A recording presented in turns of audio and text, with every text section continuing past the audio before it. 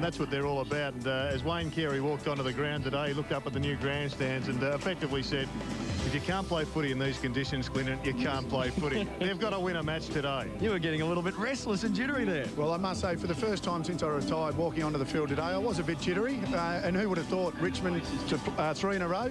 And really, the Dockers have to win. Lost 2 close ones, could have easily won those games, but haven't. So, big game. And the big news is, from a Fremantle Docker fan perspective, bad news. A virus has gone through the club. 3 big names out.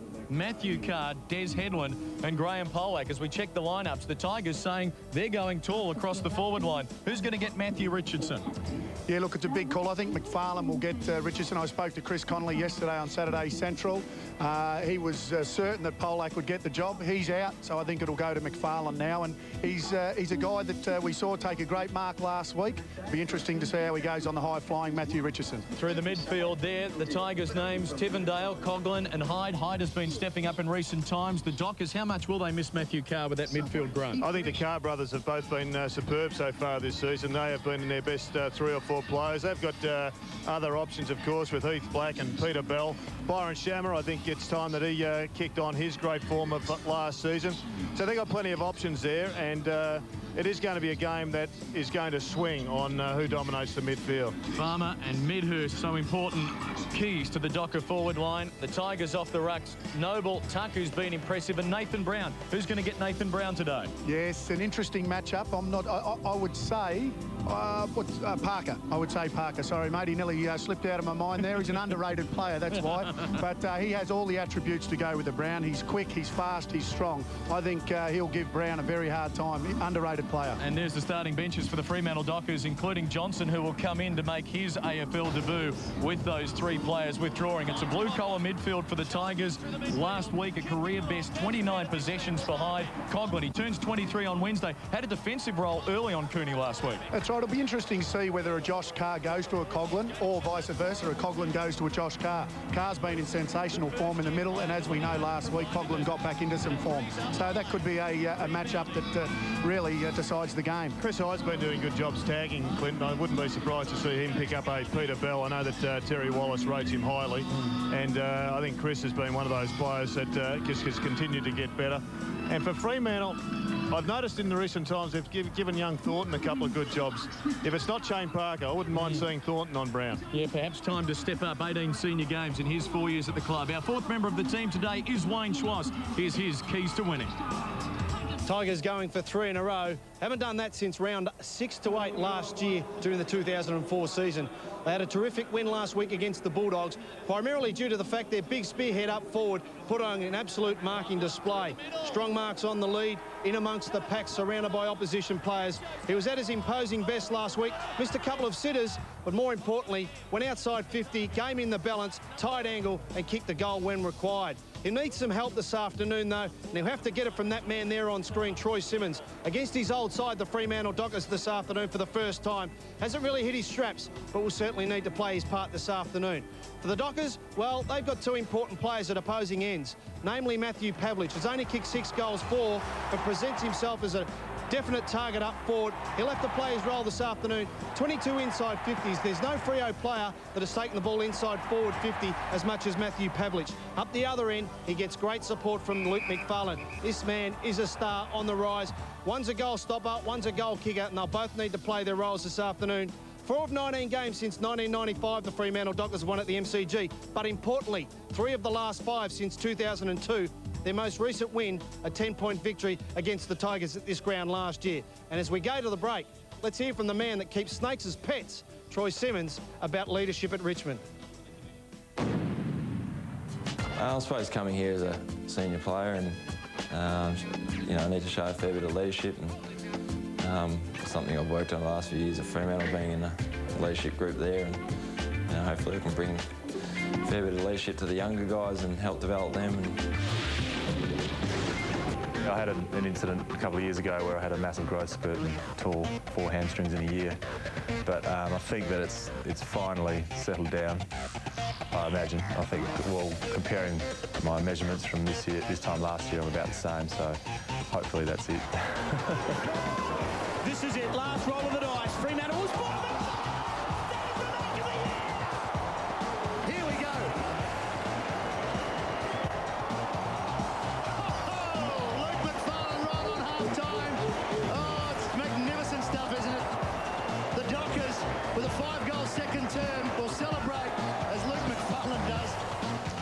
Anchors away last week for Luke McFarlane. Alas, the Fremantle Dockers squandering a 22-point lead to lose to the West Coast Eagles. They enter this match at 1-2. Their ladder position beginning round 4, 7th. The Tigers 2-1, 6th. Simply gorgeous Sunday afternoon. Fine. Might not reach the expected forecast top of 24, but for the 20 or so thousand here this afternoon, 21 degrees, just perfect.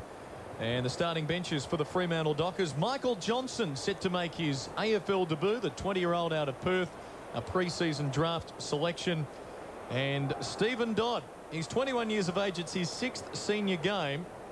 Came here to the MCG for the first time ever on Friday night as the Kangaroos played Collingwood. Had his camera out in wide-eyed wonderment, taking photos of everything. And now here he is playing and starting. And there's a good old Donnybrook that's already begun. A wrestle down in the Tiger forward line. Parker's there. Brown, the skipper of the Tigers, winning the toss and sending the Tigers to the city end. We might not get a centre bounce at this point with the push and the shove. And there's Longmuir, Justin getting into Richo. We mentioned there's a bit of heat on here. You heard from Chris Connolly in our opening remarks talking about Terry Wallace and his time in the media, and having said a bit about the Fremantle Dockers, Terry's rebuttal was, well, he spoke about all 16 clubs in his 2 years in the press. And we got the matchups wrong. Parker hasn't gone to Brown. Parker's gone to Matthew Richardson. So that'll be an interesting one. So Parker on Richo and Longmuir going to Stafford. It's a tall Tiger forward line. And as Gerard forecast, Thornton going to Brown. The interesting one is Longmuir. His role in defence on Greg Stafford. Stafford's a very important player, and he's giving a bit of physical to Justin Longmuir, just throwing him around a bit. And young Myers got the job on Brown. You, Mark, please, Mark. Yeah, Mark's here. Come round so behind that Tiger forward line, Simmons, Stafford, Richardson, Brown and Cracker, the 5 of them leading out from the hot spot now. It is an impressive list. This is Brown, the target, and he's got an early touch. It's a big challenge for a kid. Scott Lawton hasn't played a hell of a lot of footy, and he's up against the bloke I regard as clearly the best small forward in the game. Good start to the Tigers getting forward. Yeah, I'm not sure about Thornton. I don't like the way he manned up on Brown then. He actually had his back to the ball, let Brown get far too much space. Early change for the Dockers with Johnson coming on as Fremantle assess the matchups. Brown's kick won't be a score. Look at those tall Tigers, and Noble has plucked down an impressive grab. It was an impressive grab. He stood his ground. He threw up the big mitt and dragged it in one-handed. Awesome display. There's been a lot of talk about Noble and also Stafford not giving the Tigers too much. So a great start for him to take a strong mark in the forward 50. Away from the camera, Richo and another imbroglio, and now Peter Bell and Tuck having a go at one another. Emergency umpire is occupying plenty of time on the ground right now. And Trent Noble, I reckon he's failed mathematics, but he's conned the umpire. He's pulled about 15-degree bonus for himself. And he should kick this goal, and he does. Tigers on the board first.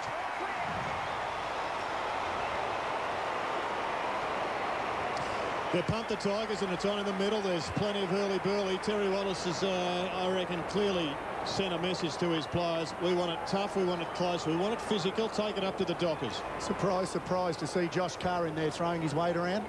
Well, he's the one you've got to get over if you're going to break the Dockers spiritually, because I think he is now taken on a major leadership role in the middle. A premiership player, an excellent player at that, a great leader.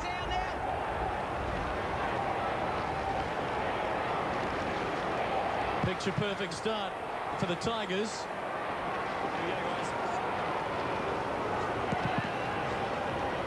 Noble and Sandilands.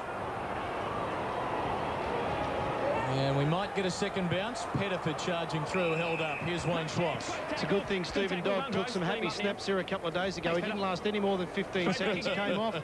Michael Johnson straight on to Greg Stafford, which allows Justin Longmuir to play loose in defence. Just getting his bearings. Noble, the soccer off the ground. Open territory, centre half forward. Richo, ball at a gate coming out.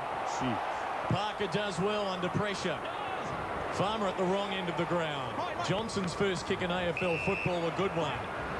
Finds Hazelby, runner-up in the best and fairest last year, to Sandilands. Poor kick going forward, Newman. Yeah, it's a terrible kick. First kick, everyone's a little bit toe-y still. Good to see Jeff Farmer getting an on-ball roll, though. Let him get up the ground and get a few touches without the pressure of having to kick goals all day. Newman shorts it for Hyde. As we said, 29 touches last week. 23 of them were effective, and so's that one to Pettifer. A lot of people have been critical of Jeff Farmer. Chris Conley, on the other hand, has said that he's quite happy with his form. Pettifer's kick made Kellaway wait. In from the side, Anthony Grover in for the first time this year. Did not wait. Now Parker. Games record holder at Fremantle. Kicking to midfield. And on a good lead, Murphy. Ryan Murphy, the 19-year-old out of Gippsland. Out wide for Johnson. Likely looking builder, the lad.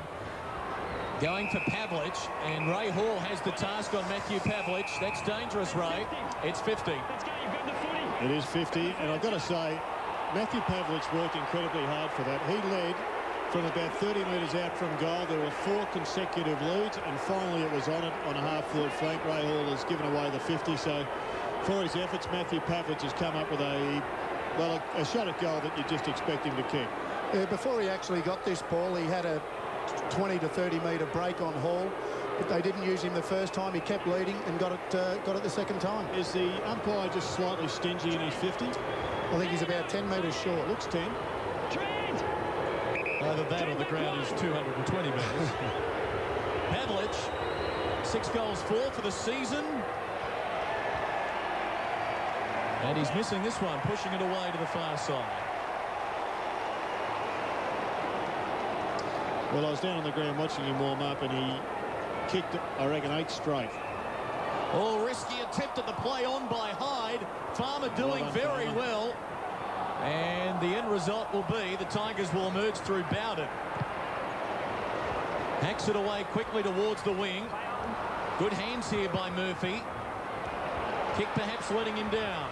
Tuck's had a good couple of weeks. Noble, the tall against the short there. Jackson got it to Chaffee. He burst clear. Brown wants it in the goal square. Chaffee's kick intended for him doesn't reach him. McFarlane electing to go for the boundary line. Not a great deal of talk from the Docker defence. Not a great kick coming forward. I would have thought there were better options. Matthew Richardson called it long in the goal square. Didn't want to use him. Just didn't have the leg power. No blocks in front. On the burst. On that, you'd say Chaffee can kick it 40 metres. Forwards need to put that into the computer. Look at all these ruckmen the Tigers have up forward. Stafford for Richardson. Intended for Tuck. Parker. Good defensive work. And now they can look to run. Carr getting it on for Black. Black going wide. Pavlich. Too strong. Stay there, go forward. Kicking quickly. Space was for Longmuir. Farmer awaiting the crumbs. Newman spins into traffic. Webster put the body on. Tigers stand tall. Kellaway to Chaffee. Has the northern wing. Just waiting for his teammate to run into space. That's Tuck, and he's got it now. Penetrating kick inside the 50. Sandilands floating back. Brown waiting last in line. This is Thornton. Cracker with the tackle. Richardson. Boundary throw-in. In a bit of interest. High tackle, free kick. No, Luke, it's your free kick. Well, that squares that one up that Thornton should have had, because he got rid of the football and then was... Watch Richo. Richo doesn't know it's not his free. Over the top. The tackle was fine. And he disagreed with Scott Jeffrey. Takes a lot having the umpires Mike's back way. Yes. We won't comment on that. No. We'll just let that pass to the keeper. Parker out for Bell. Peter Bell, the skipper, averaging 21 possessions a game in the opening 3 rounds. Jeff Farmer. He's working hard early in the piece. He's the body language excellent. Yep, it is good. Except and he's gone too far here. And he's in the back, wins a free. Advantage play on. Dockers away. Medhurst, don't expect him to handball even from the impossible angle.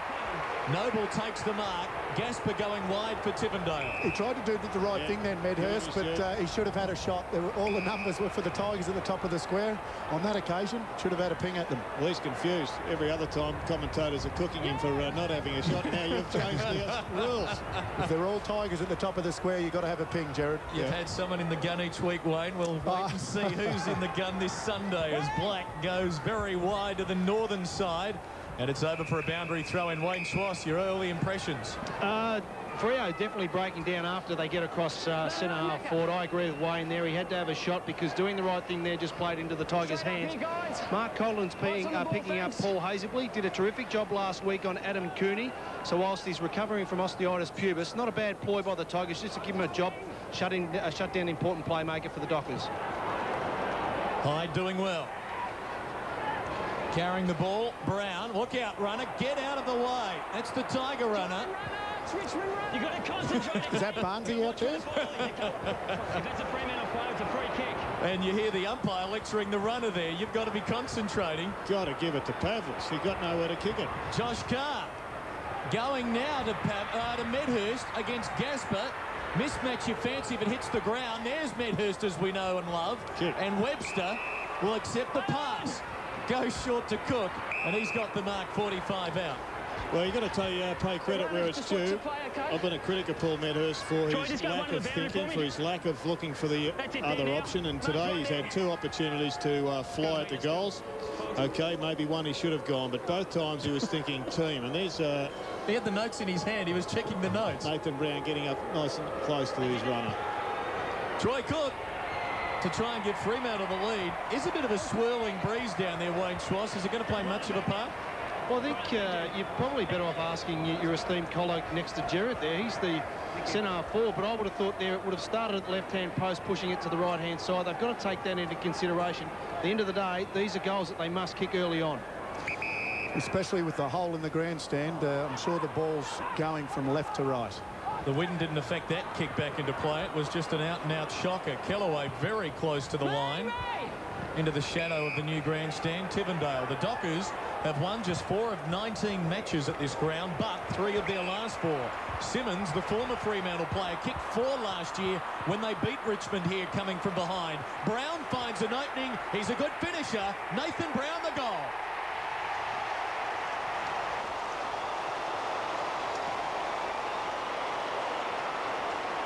He may just well be the classiest player going around right now.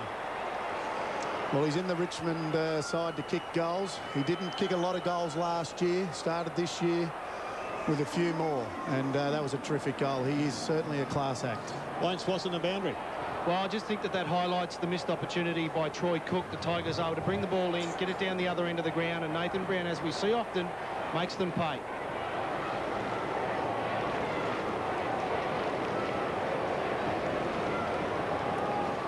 All about taking chances. Dockers have not done that in the last 2 weeks and have lost both games. Richmond have and have won both. Fremantle, though, remembering 1 and 2, but they've played the Premiers, the Premiership favourite, and the new Premiership favourite in their 3 matches. A much tougher start than the Tigers. Here's Bell giving it to Carr. Brother Matthew, a late withdrawal with a virus. 1 of 3 Dockers. Hedlund and Polak, the other 2, not taking their part. Cook, 50. Farmer, 35, should kick it, and Jeffrey delivers. He started well today.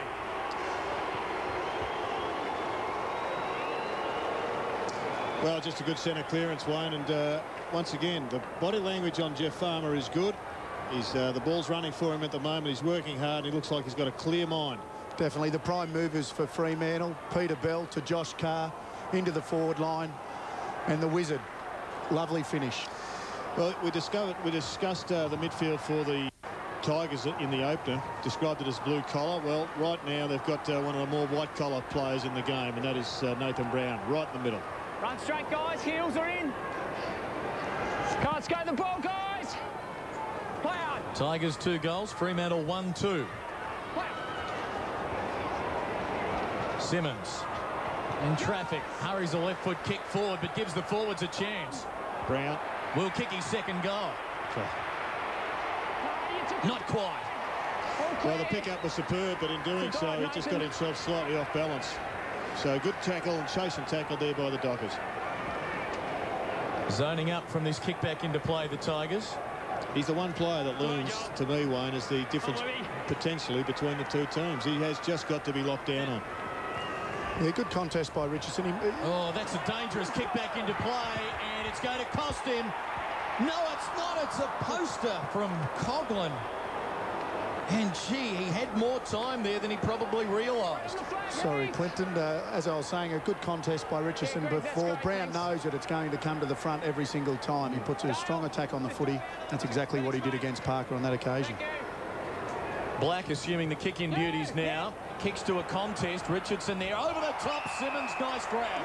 Well, he'll be pretty pumped up playing against one of his former clubs and the club he played his best footy at. He's had a quiet start to his new career with the Tigers. This is his best start so far this season. Go short for high. That's it, mate. Good work from Medhurst, pushing up from deep in the forward line to help out the defence. Stafford. Not quite. Johnson, the man against him there, as Cook feeds the handball to McManus. The veteran Docker going long. Target is Webster, crashing into Kellaway. Murphy following up. Bowden, good tackle. Near the boundary line, and it's over for a throw-in. Well, we saw Stafford get a break of about 10 metres and drop what was a relatively easy mark. And the reason why he got that 10-metre break was because Brown put a beautiful shepherd on. Umpire's just clearing their throat. We've missed those marks the last couple of weeks. Sandilands down to Cook for Bell. Look at that. And plenty of traffic, still finds an opening and gets it back from McManus. The little legs pumping furiously, reaches 50, kicks long, and Martin Graham is there to help it through for a behind. Really love to see Matthew Pavlich drop back to full forward at times. You know, spend 50% of the quarter coming out of the full forward line and 50% working up the ground. It would conserve his energy and give them a bit more of a mix-up down there. It can be a tough position, centre-half forward. It can often go over your head if you're not in the game, and if you're full forward, you can lead onto the ball. Coughlin, the runner nearly getting involved again. Catch that. Richo will try, but it's an easy one for McFarlane to batter into the front row. Good on McFarlane. He's really helping out Shane Parker. That's twice now he's come over the top as we have a look at the rotations going on the Fremantle bench. But Parker's pretty isolated now in the goal square up against the power man. Would have loved to have had Graham Pollack down there today with these Tiger tools. Thornton quick hands, defers to Woods. Now McFarlane. Play on, no 15, play on! You heard the call. Shammer hemmed in on the boundary. In danger. Tigers working well here. The Docker, Longmuir had just got the hand in. Grover, Walker, McFarlane, now they're away. Yes! Black, back for McFarlane. Having to go short for McManus. Pavlich back against Hall on the Fremantle 50. Now he leads. McManus, will he go in his direction? No, go shorter than that. Webster. Joel, that's it! Peter Bell seeing plenty of the football.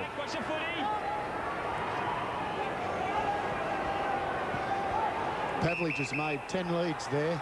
He's going to be tied by quarter time. He's made 3 or 4 leads and they haven't used him at all. Medhurst sends a bullet into Murphy. That was a nice pass. Yeah, it must be frustrating playing that key post position these days with the want of the midfielders and defenders to basically take it wide before they come back into the middle. Ryan Murphy has kicked just 1 goal in his brief AFL career. Debuted round 16 of last year. Played a couple of games. And has played 2 games this year. Now it's his 3rd match, the 12th pick of the 2003 National Draft. Very tight angle. And it's close, but missing to the near side. So just 1 behind. Fremantle have had some chances in the latter stages of this opening term. That'll be Aaron, thanks. Thank you. And there we see Pavlich, who made 3 or 4 leads then. They chose to ignore him and go short. If you were Matthew Pavlich, would you let your teammates know about it now that, hey, have a look at me? Yes, in a nice way, Clinton. Gasper. Yes! Long ball. Well, I think it was towards Delidio, but there were 2 Dockers there, Grover and Woods, the former to the latter. Read it beautifully, Grover. He was right on top of that kick before his man even knew it was coming. Sandilands sees it over for a boundary throw-in. 2-2, playing 1-4. Thanks, Tony. There's been a lot of talk about Sandilands, the fact that he's the tallest player in the league, yet not winning too many hit-outs. Wayne Schwass.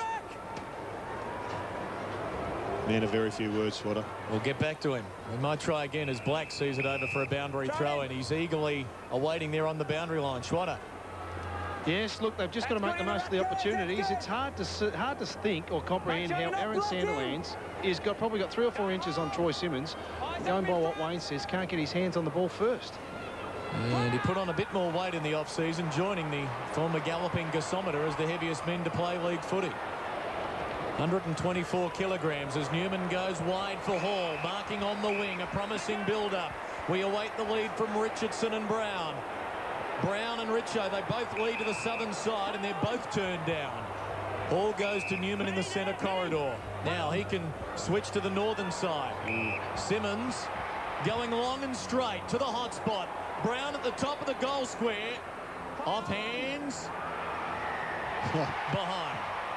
There was a creative attempt from Shane Tuck. A couple of Dockers just not working hard enough to pick up their men, and they put on the chases as that ball was being chipped across the midfield. If they had have worked earlier, they wouldn't have had that option, Richmond, and maybe have extracted a turnover earlier. The margin 5 points as we approach time on of the opening term. Heath Black.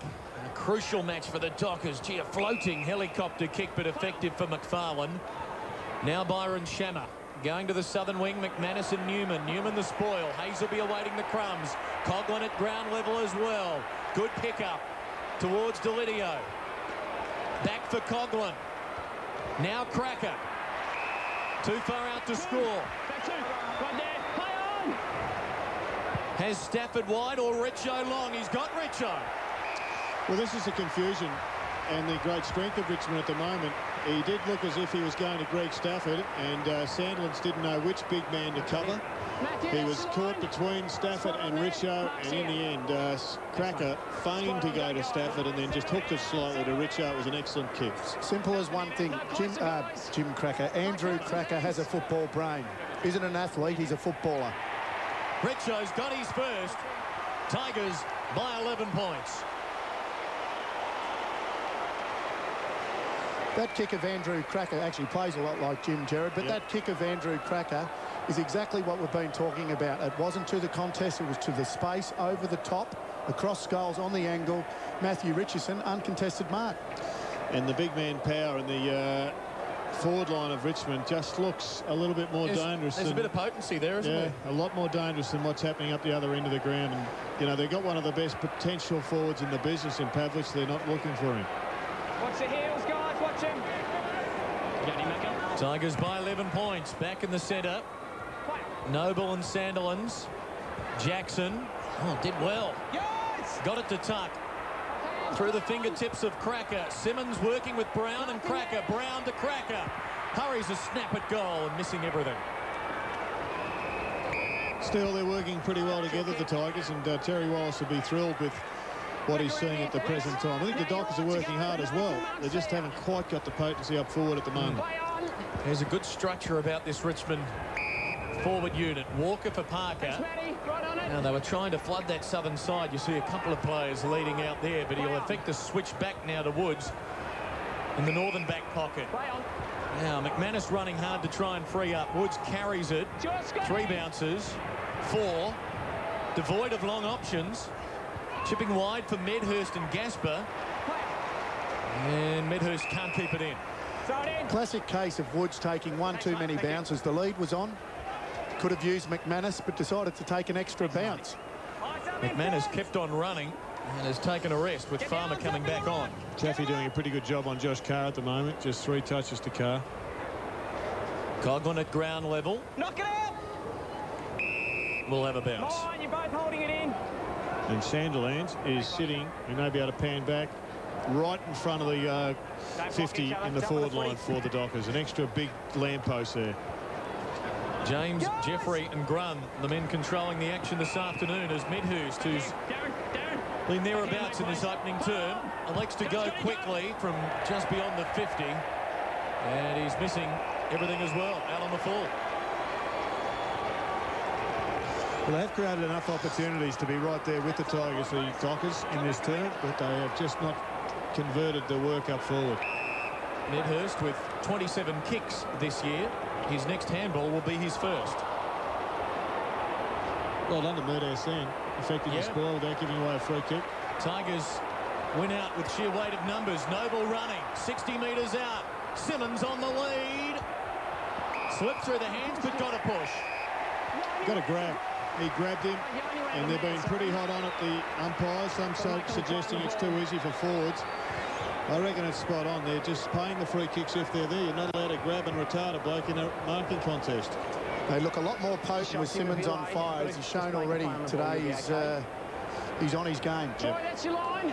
Mark's here. Troy Simmons, 3 senior years at Melbourne, 3 years at the Dockers, and now in a Tiger jumper. Kicked 35 goals for Fremantle last year, including 4 in this match at this ground, where Fremantle came from 39 points behind to win after a scoreless opening term.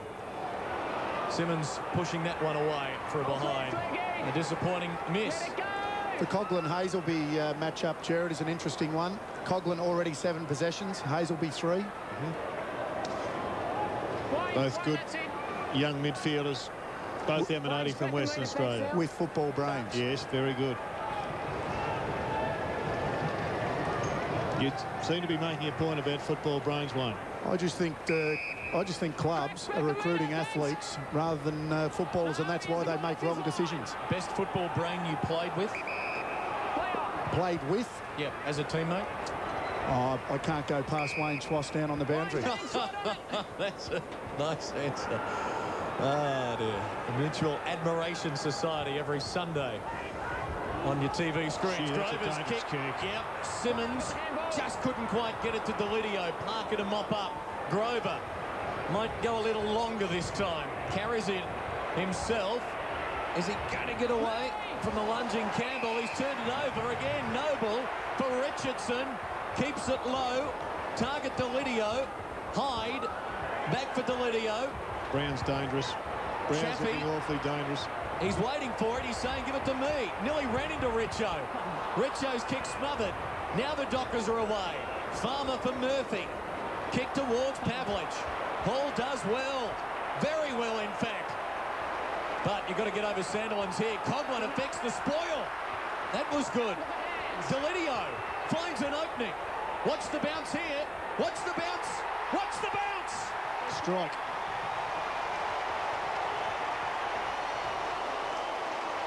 First goal in senior footy, kicked by Brett Delidio. And it was an unlikely one. Stephen Dodd, meanwhile, we spoke about him pre-game, first trip to the MCG. And an injury coming up perhaps as we have a look at how Delidio bounced this one through. And you'd have to say that's Coughlin's goal. Make the spoil on Sandilands, who's 2 or 3 foot taller than him. That's exactly what you ask of your forwards, to put pressure on and bring it to ground. And you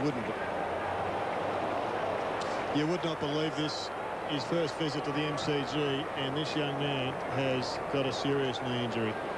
He got his knee trapped underneath a Tiger player. He wasn't able to move, and I think there is some significant damage. Let's hope that a bit like Brian Harris of the Western Bulldogs, it's not as bad as we first thought, but the replay won't be good.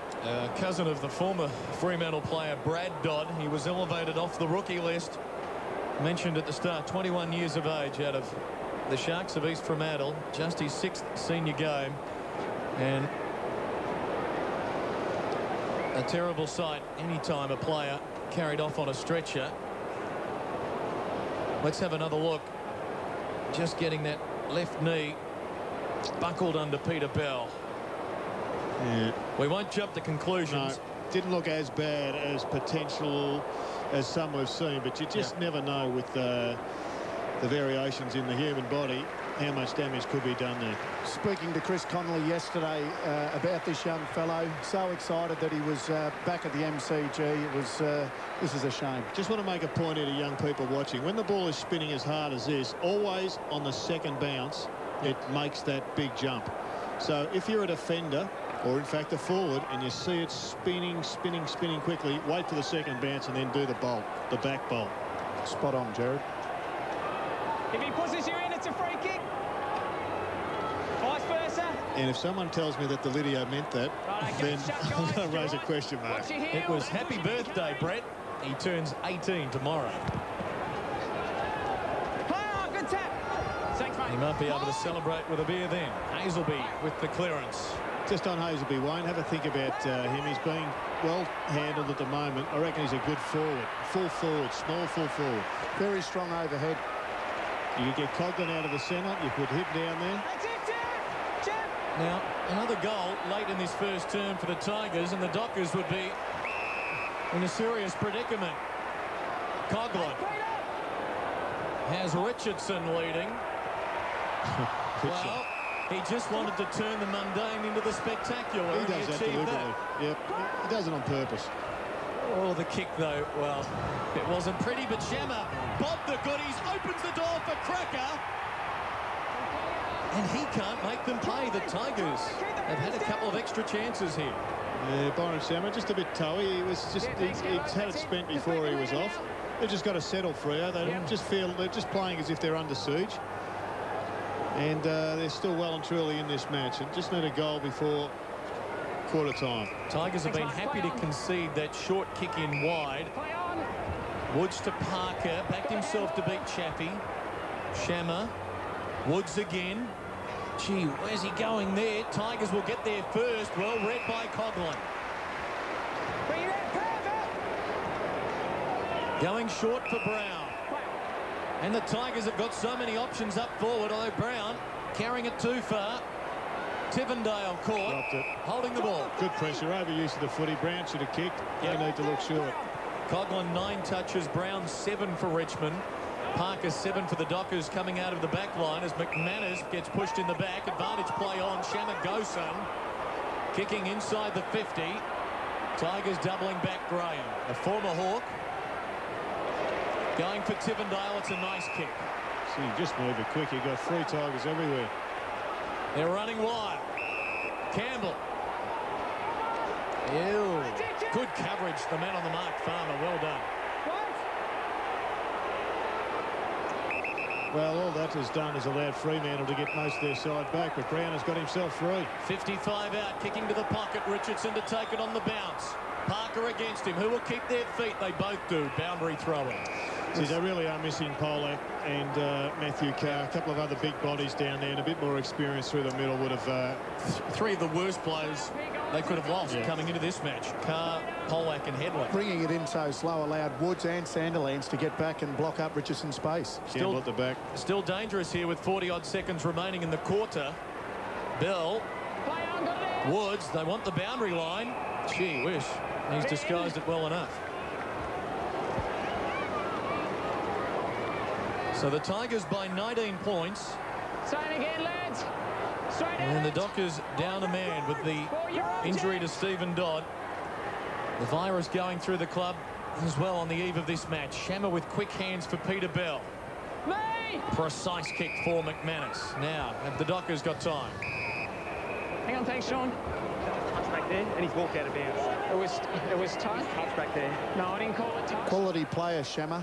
He's an Adelaide boy. His hero was Mark Prosciutto. There is talk that he may want to go back to South Australia at some stage, but stuck with the Dockers. He's a good player, you're right, and they won't want to let him go. Coming back from injury. Will not want to let him go. They've got a free man. Inside of 20 seconds to the northern wing. McManus with the kick, and Noble having a good opening turn. Well, if they kick it long to Pax when the ball's stationary, they're going to be outnumbered. They've only got one big giant. Richmond's got 3. Have they got time to mark this kick? There will be time to mark it. Simmons! There's one of them. Can kick after the siren against his former club. They have looked a lot better side with Simmons and Noble playing well. Yep. Even though they had a good win last week against the Bulldogs, it was all Matthew Richardson taking marks. When you've got Noble around the ground catching the ball and also Simmons in the forward line, they look like a very, very good side. It's a big kick this, isn't it? If he gets it, 25 points in front, more than a handy position. Very good. They've also got Greg Stafford, who's probably the best kick of the lot of them, who's started on the ground, and he's resting up. Troy Simmons to deliver an early blow to his old club after the siren from just outside the 50. What a wonderful kick. And shades of Geelong and Brad Ottens from round 1 against Richmond. Have a look at that support for Troy Simmons. The goal after the siren and Richmond lead by 25 points at quarter time. As a former teammate of yours, Wayne, David King, just having a chat to coach Terry Wallace, who'd be thrilled with that opening quarter. 5-5 plays 1-4 at the MCG.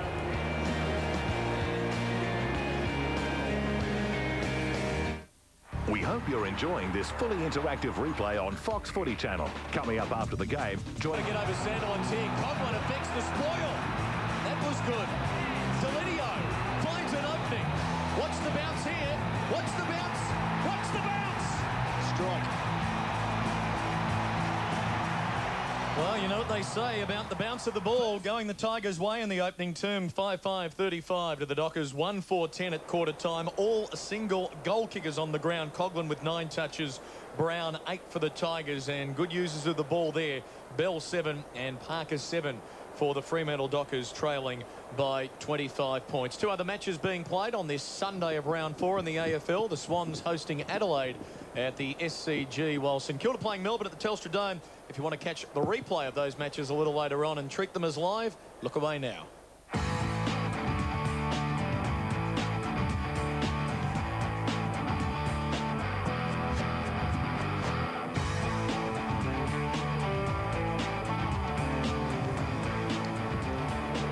Gerard and Wayne, you know Chris Connolly well. Does he have the artillery to throw the whiteboard around? Will he do so? What's his chief concerns? I think he has to. I think they've got to go through Matthew Pavlich a little bit more. He's found himself in some space. They've decided to go short through the midfield rather than direct, and it's a criticism of mine that sides just don't go direct enough. We see today with Simmons and Richardson, Noble in form in the ruck, getting it in there quickly. They got the score on the board. When you've got a player of the quality of Matthew Pavlich, you've got to use him when he's free. Yeah, I think you're right, and I think that it's tough for Chris Connolly today because he has been hamstrung with a lack of players of significant height. And if Richmond play all of their tall forwards and get the ball in quickly, it's going to be really tough for them. He may be forced to put Pavlich back into defence and just go super small on the forward line. Wayne Schwass, tell us about the injured Stephen Dodd. Well, let me start by saying it was as though I was extracting someone's molar out there. I was struggling to get information, but I'm pleased to say, if I can say that Stephen Dodd has pinched a cartilage in all likelihood. They're currently doing some more tests to assess that, but that's the official word from the head physio at the moment. Good news at that. If it's just a pinched cartilage, it didn't look as if it twisted too much more than for significant damage, but disappointing for him in his debut here. Straight up, guys. Start of the second term, Tigers heading to the famed Punt Road end with a 25-point lead. Longmuir unable to get the clearance, and tied up is Josh Carr, who had an eventful day yesterday at the team hotel. A fire broke out in the kitchen, fire engine called for. The girls were running around everywhere. Josh Carr bravely storms in, puts the fire out himself. Fire engines deemed redundant. Well, Justin Longmuir has gone into the ruck, and he's won 2 battles against Trent Noble. This time he's come up with a free kick. It will go back. Pavlich deep. He's starting in the goal square. And now Thornton about to run past him to try and get Nathan Brown running. Had to use Thornton then. He's made the running. He did, didn't he? 100 or so metres. He dashed and got free. Kellaway giving it on. Newman putting Graham under the pump. Ditto to Coghlan. Now Kellaway and Hall still not out of the woods, the Tigers. Backing himself, Tivendale. Got it to Campbell. Risky kick to midfield. The bounce awkward for McFarlane. Perhaps had to get it on the full. Longmuir towards Bell, but chopping it off Noble. And he's going to go long and direct, although the Dockers have got the loose man, McFarlane, back there. He covered territory well. Richo not happy. And that's not the first time Richo and not happy have been used in the same you can't blame Richo. I mean, he ran to the side and Noble's kicked it down the middle. I mean, you just got to look. No blocks, no He's great blocks. to watch. Wait for the call. Whether he's getting the ball or not. Yep. You're just happy he gave you a plug in his column in the Age. Here's Bell going to the midfield. Black. Good start here by the Dockers. They must convert. Out wide, Medhurst. Gasper's been alongside of him for the duration of the match so far. Good pick up to Lydio. Now Graham for Cracker. It's that kick that kills the forward. It's that extra one wide that absolutely kills the forward. If it doesn't hit the person, then it's just a dud kick. Long wide lead. Simmons picks it up on the half volley. Can go back to Cracker. Does so by hand. Probably farmer-like handball there. Now Cracker driving it, although Docker's loose men back in an easy one again. This time Longmuir. Brother debuting for Carlton last night at Amy Stadium in the draw with Port. Now Bell.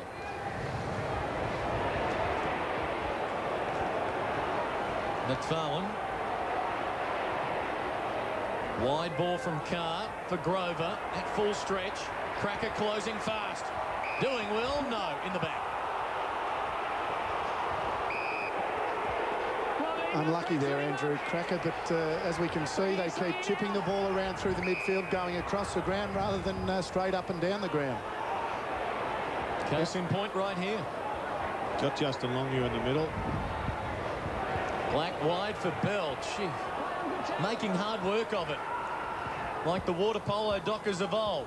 Grover long to full forward. That's better. Has it given them a chance for something? Not quite. Coughlin emerges. And now the Tigers can go. Noble for Graham. Out wide Chaffee. Good hands. Josh! Let him get up! Let him go back, mate. Let him go. Did well there, Josh Carr. He went within an inch of getting 50 metres, but he did enough. They had the numbers, the Tigers. If he didn't do that, they would have run the ball down the ground. Campbell. That's it, Josh. Thank you. Don't creep forward. Final season of AFL footy.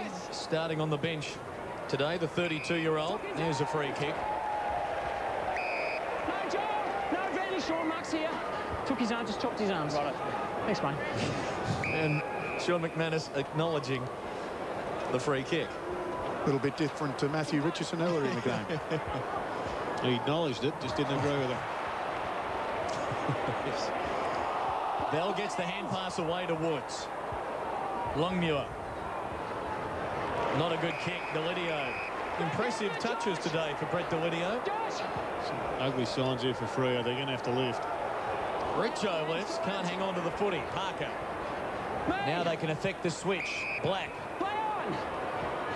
Straight hands. Thornton. Good kick. Webster. One of the late call-ups. Now, he had Murphy out wide, turned him down, and then kicks to a Tiger in high. If you heard a thump in the background, it was Gerard hitting the desk. Brown. Out wide, Campbell. Tigers using it well today. Cracker. I'm going to see my lawyer over that comment, Clifton. Coughlin. 45 out. Missing to the near side. Chris Connolly said yesterday that he believes footballers of today don't mature until they're 25, purely because of the reason they don't make the right decisions. They've got to play a bit of football. And in Fremantle's case, I hope they get to 25 sooner rather than later. Yeah, I'd agree with that. I think Robert Murphy would agree as well, because he was sitting on his own whilst his teammate just sat there and tried to sum up the options. Here's Thornton charging through the middle, just a little bit too quick for himself. Tuck. And I think that's why the long game plan actually is the most beneficial, because if in doubt, you've got one thing in your mind. And I know it's an antiquated system and people will flood back, but you've got to have a get out of jail card.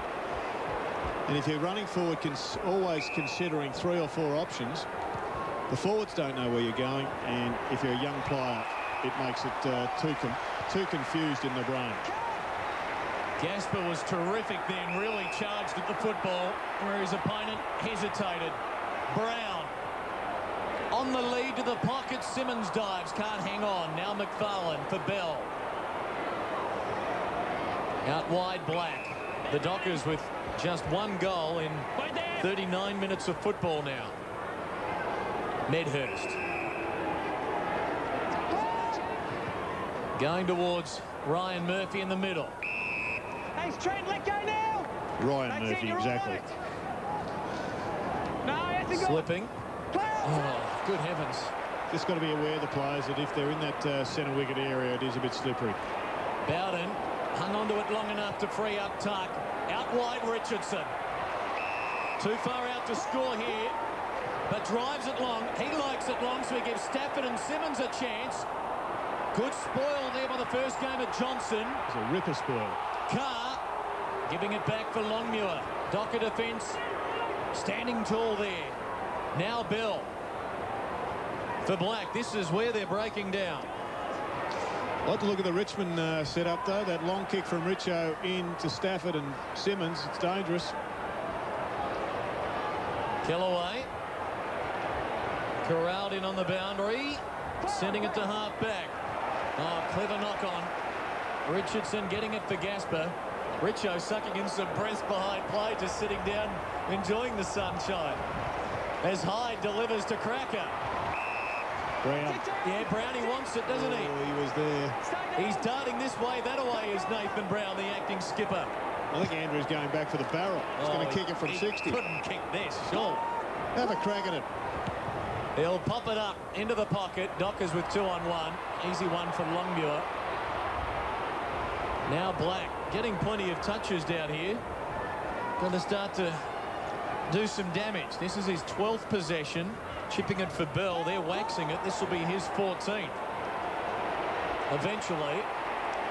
Oh, maybe not. Good heavens, where are they going? Hazelby. Thornton.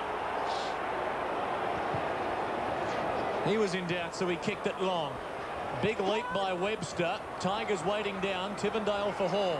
Well, what can you say? Even the Richmond supporters are booing when Fremantle have got the ball. They just keep going sideways. It's very unusual. I'm dizzy.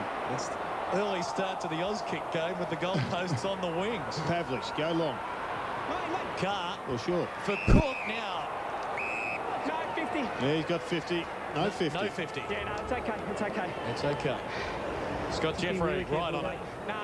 It's very interesting with today's football. There are only very few players, while they have the ball, that can change their mind from one thing to another, Jared. We're talking about there are certain players that can do that. Most can't. Well, on that analogy, my wife would be an outstanding footballer. I hope she's not watching this afternoon. Cook from 50. Missing to the near side. The Dockers with their first score of the second quarter. We are 10 minutes in. Just gets back to what you were saying. If you take decision-making out of their out of the equation, then they won't make as many mistakes. Oh, impressive leap. Coughlin can't hang on. We were talking last week, Wayne. We don't like robots. Kellaway for Campbell. No, we don't. Programmed to do one thing. This is a good build-up. Coughlin charging through the midfield, driving long. Cracker lurking, but Parker did well to keep his feet. Here's Black again. Now he's got Murphy in space. He'll go down the line. Hazelby, and this will be the best Dockers setup of the quarter. Hazelby closes to 55, drives it long. Wonderful goal. Long direct football by the Dockers. Paul Hazelby finishes the job with a good running goal. And really, that was started by a poor kick from Coughlin. Didn't kick it to the space, kicked it to a contest. For the first time in a long while, Fremantle using the corridor, or what looked like the corridor, and they've kicked a goal. we were here last year, Clinton. I think it was last year, might have been the year before, where the Dockers were in a hopeless position. They came back from some 32 points down. 39 down to Richmond in this game last year. Got back to win with a big final term. 19 points the margin on a low-scoring afternoon.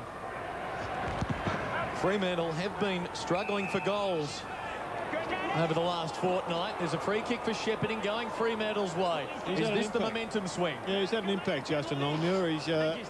He has allowed them to use their bigger blokes differently, but he's won some footy out of the middle. They've got Joel Bowden, who's got that 40-foot leg rope you spoke about, Wayne. He's on. McManus to Pavlich with 2 to beat. Hall, I reckon that could have been a mark. He seemed like he had the first knock, but he's quick to get it on to Cracker. McManus will take the mark here on the wing. And finally they go long when it's a 2-on-1 against Pavlich. Yeah. Matthew's thinking, boys, your options to me aren't the best. Josh Carr now. The former power premiership player, going wide. The bounce will be important here, and it didn't favour Graham. Murphy with a very high kick to centre half forward. And a free kick going the Tiger way. Stafford. Straight to him, Jeff. Yes, Staff to Greg. Yours! Newman for Cracker. Athletically just knocking it down. Side. Tigers with numbers. Carr should keep it in if he can.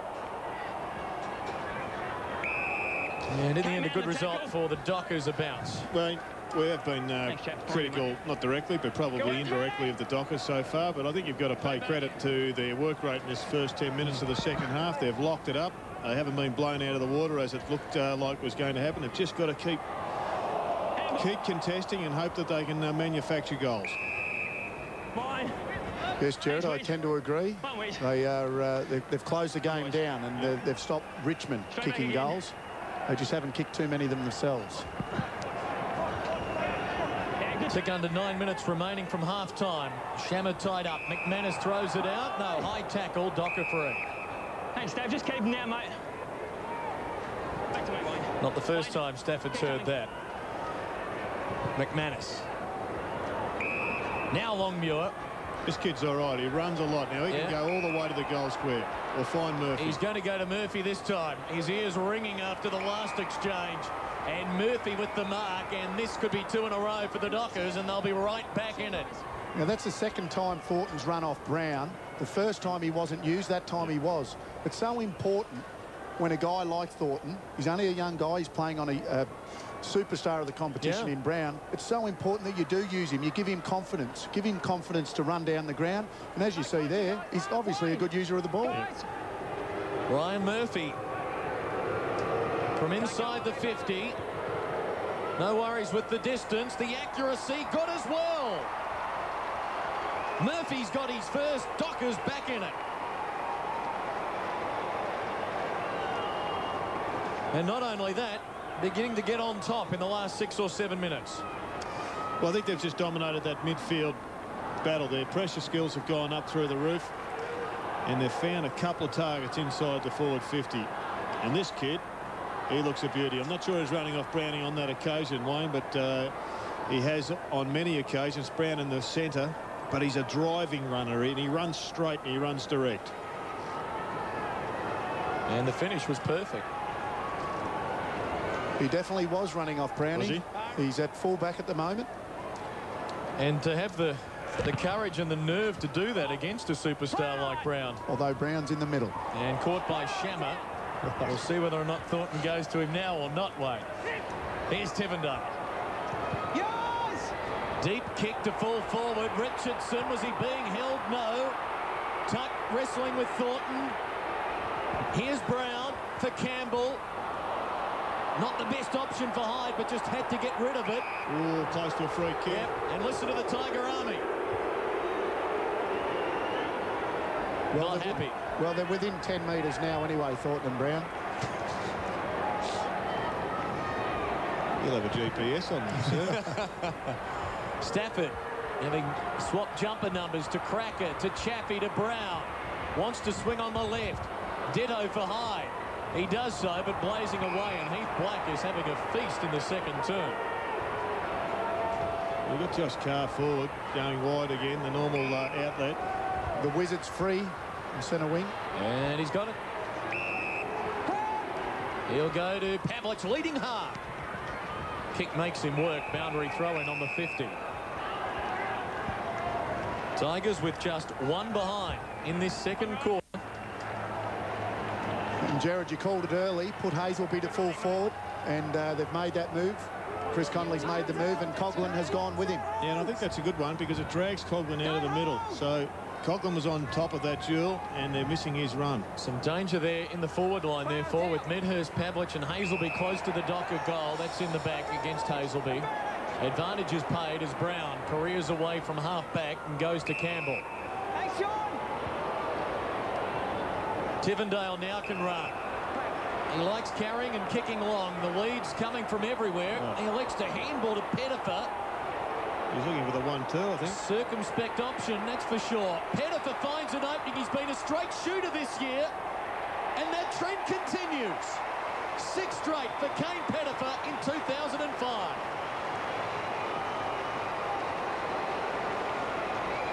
Well, great goal by Pettifer. Matthew Richardson in the goal square once again. Not too happy. That one really nearly mucked that up, Richmond, sorry.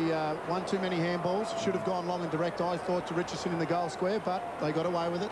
El Pettifer had the, there was an opportunity to go long prior to that handball to Pettifer, but it wasn't taken by Greg Tivendale. They got the goal result anyway. Tigers back to a 19-point lead as Cracker gets the centre clearance for them. Tumbles it inside 50. Woods with the shining red boots waiting back there. Going out wide to Walker. Running. Kicking long. Murphy the target. Bowden filling the gap. Well, they're able to have Bowden at loose across the half-back line, the Tigers, because the Dockers have also got a loose man across their half-back line. Hyde going for Cracker on the wing. Play on the court. Here's Jackson.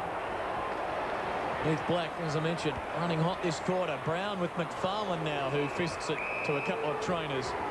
Enjoying the action. Well, we spoke about Fremantle were going to get back into this game. Pavlich had to have a big influence. He just looks a little bit one-dimensional to me. He's leading, all under the ball. Andrew Raines yet to come on today for the Tigers. On the bench is Jackson on the run from the boundary line. 45 out. Richo, you hear the crowd chanting for a free. And it's going to Fremantle. Parker going quickly. Farmer for Webster. 1 out. Push. Bowden against him. The youngster did well. Farmer, good vision. McManus can run. Dockers lifting. Kick to Pavlich and coming out Johnson, the first gamer. Running like Michael Johnson. Good passage of play by Fremantle. Got the free kick and quickly moved the ball in. Jeff Farmer working particularly hard, and I like the look of Webster. Wayne, I've watched him for a couple of years now, and he is an improving player. Yes, he looks like he's fitted into the forward line quite nicely, but I would put Pavlich alongside Hazelby at full forward. Jared, you said that earlier. First gamer, third kick, first goal. Impressive stuff. He didn't even look like passing off that ball, Michael Johnson. And if the kid can kick like that, why not? Well, good signs there, because the Dockers all of a sudden have got a little bit of belief, and for the first time for their club, there's been a bit of bonding after a goal, Wayne. Yes, well, Kidney's first game, first kick, goal. He'll go into the record books with the other 500 or so that have done that.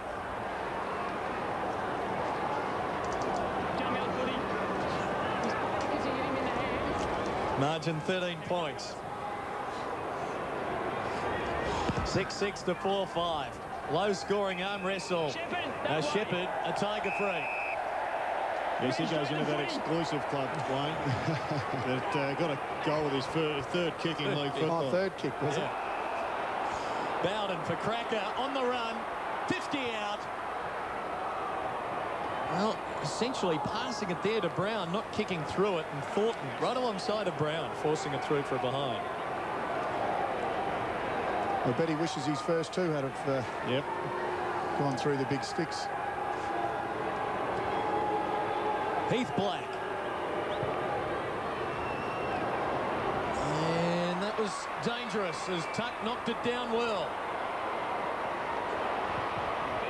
Under some pressure. High ball, Bowden to Brown. And we know he can kick it from here. Even though the angle is fairly acute. Down 2 metres. Down 2 metres. Well, set shots have cost him over the last couple of years, particularly 2 years ago when he really struggled for the Western Bulldogs. Had a bit of a bad run. That's good. But he was back kicking it pretty well last season, and this one's not an overly difficult one for Nathan Brown. He'll open it up, as you see, and miss everything. He's kicked 10-4 this year, and now one out of bounds as well. A fair moz. When you see a player step to his left and then kick the ball, he's not running in a direct line towards goal. You're always going to struggle to kick the ball straight when you do that. He just tried to guide it through as well, didn't he? Anyway, it's a good effort by the Dockers because that one would have just opened up the lead again. Again, a late goal either way could be extremely important here for the morale in the respective camps heading to half-time as Black going long. Hazelby the sit. The fly, but no Mark Newman. Gee, good tackle, Farmer. Newman did well, though. Gasper wide for Jackson. Boundary throw-in will result. And Matthew Pavlich just questioning why the kick wasn't delivered to him. You could argue he could hold his leads back a little bit, but he just is getting completely ignored. He's a little out of sorts. To me, he seems like he's leading under the ball. On that occasion, he could have been used. I agree, Jared, but he seems a little out of sorts. Noble and Sandilands. This is Hyde being met solidly by McManus, who gets the hand pass out for Carr. Sandilands. Quick hands. Shammer working with Black, and now Woods dancing to an opening and going long. Pavlich or Johnson against 3 Tigers, and Kellaway will win a free kick. Bad luck for the Dockers, just a bit of an errant spoil from the young kid. Thanks, Wiz. Had the right idea, though. Bring the ball to the front. Matt, go 2 metres. Yeah, that's it there. Thank you, mate. Jump out, Wiz. 2 minutes remaining before half-time. This is a dangerous setup. They've got the big bloke loose. Tuck going long. Simmons the target. Good hands. He's too far out. Lead is on of Richardson. Oh, what a pass from Troy Simmons. And this could be pivotal on the stroke of half-time. Wayne, for the first time this year, I've seen Richmond set up with a forward line with positions. Centre-half forward, full forward, forward pocket. All big blokes. And they are playing to their structure pretty well. Richo wasting no time with his approach, kick and goal. Richo's got his second. The Tigers' lead is 20 points. Well, it makes a big difference, Jared, when Simmons is actually marking the ball. Over the last couple of weeks, he has struggled a little bit. There's been a lot of talk about himself and also Stafford not marking the ball in the forward 50. All of a sudden today he starts taking his catches. They look a lot better side. Yeah, I just think it just is great that they're playing a structured forward line, because it's given their forwards. You saw them running off the half-back line. It just went bang, 60 metres to Simmons. The Tigers have a 20-point lead. Black. Minute remaining. Dockers need one after they dominated the middle period of this quarter. Going in hard and forcing a bounce on the northern wing. That's the way, boys. Tigers will be very happy with this position after Fremantle pressed hard. Free kick, some holding. It's a Docker free. Should be advantage play on.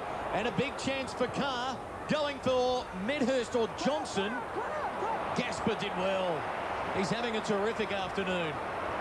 Kellaway for Newman. Downfield free. It went against Medhurst. What you doing for? Silly. You're giving away a cheap one. Thanks, Ramsey. You heard the call from Scott Jeffrey to Paul Medhurst. Tigers still with time. Although Rains recently on the ground goes very wide for Simmons. Simmons playing a kick behind the play now. Late in the quarter. Back for Rains. Still time. Kellaway. Now Hyde. Still time. Need a mark. All Dockers back there. Although Webster unable to hang on. Richardson can't control it, and the siren will beat them. Short second term of just over 26 minutes duration, because Richmond with 2 goals, the Dockers with 3 at half-time. That's our scoreline. Well, a good fight back from Fremantle, I thought. They got back into the game, like you said, during the quarter, Jared. They closed the game down, managed to kick a couple of goals themselves. And really, they're right in this game at half-time. They are. They've got to find a role and the ability to get the ball into Pavlich's hands, because he is the one who can kick a bag of goals in the half. Richmond searching for 3 consecutive victories. The Dockers trying to avoid losing 3 in a row. They trail by 20 points at halftime.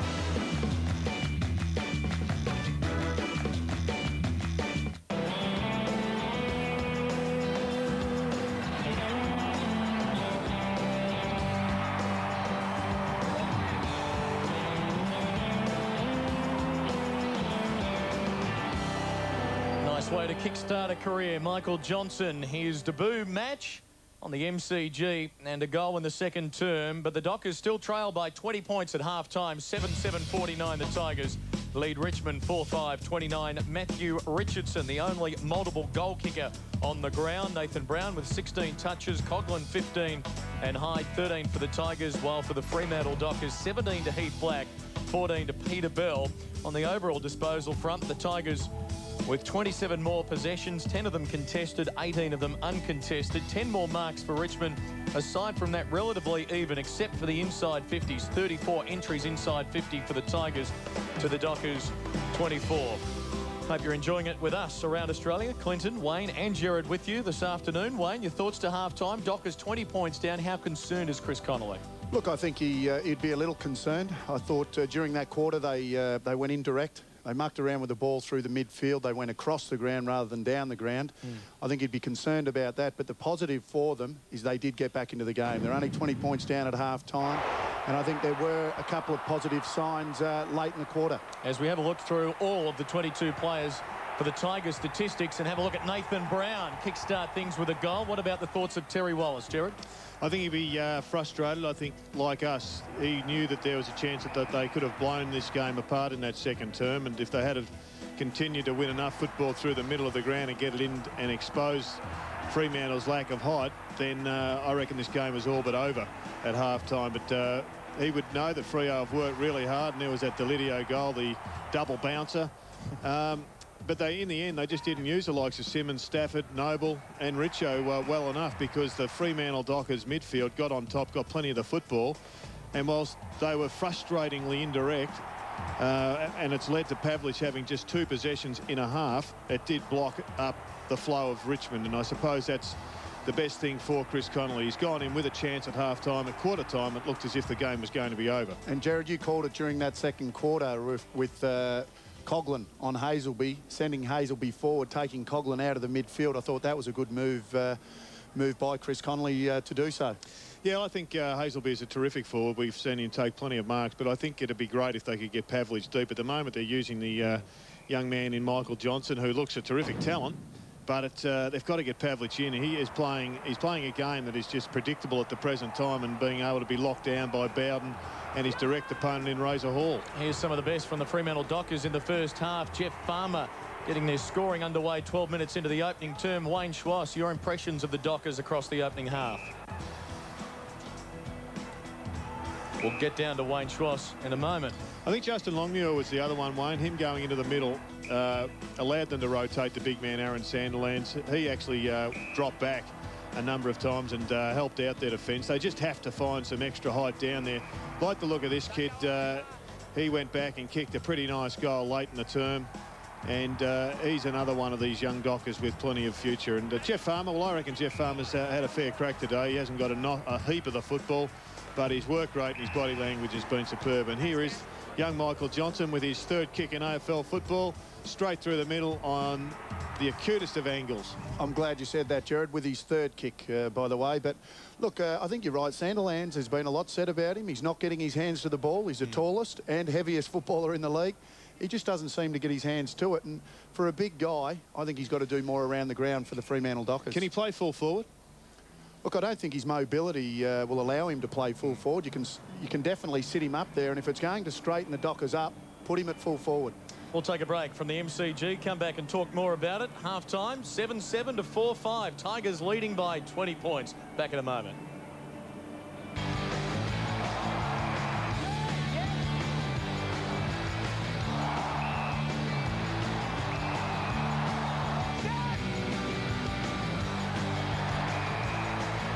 Richmond Sunday afternoon at the football, 7-7 to 4-5. Tigers by 20 points at half-time. It was interesting, Wayne. I heard Jared just say, that's a shocking decision, umpire. Looked out there to see what's going on. It's an Oz kick match involving some 5- and 6-year-olds. Well, all the kids were huddled around the ball in the forward pocket, and he threw it to the centre of the ground. So flooding's everywhere, Clinton. Yeah, we've got to do something about it. We always talk some issues here at half-time every Sunday, and the talking point in Melbourne yesterday was this. The Saturday lift out of the Herald Sun in Melbourne, the headline, has Brad Otten's got the ticker to turn it around? And the centre spread was even more pronounced. What the hell is wrong with Otto? Well, Brad Otten's played a pretty good game last night. Before we talk about it, let's hear what Geelong coach Mark Thompson had to say to the press afterwards. I thought there was far worse players last week than Brad Otten's playing the game. And for some silly reason, you people want to assassinate him, and it's just rubbish. You people. That you pumped all of you. All of you. It's just rubbish.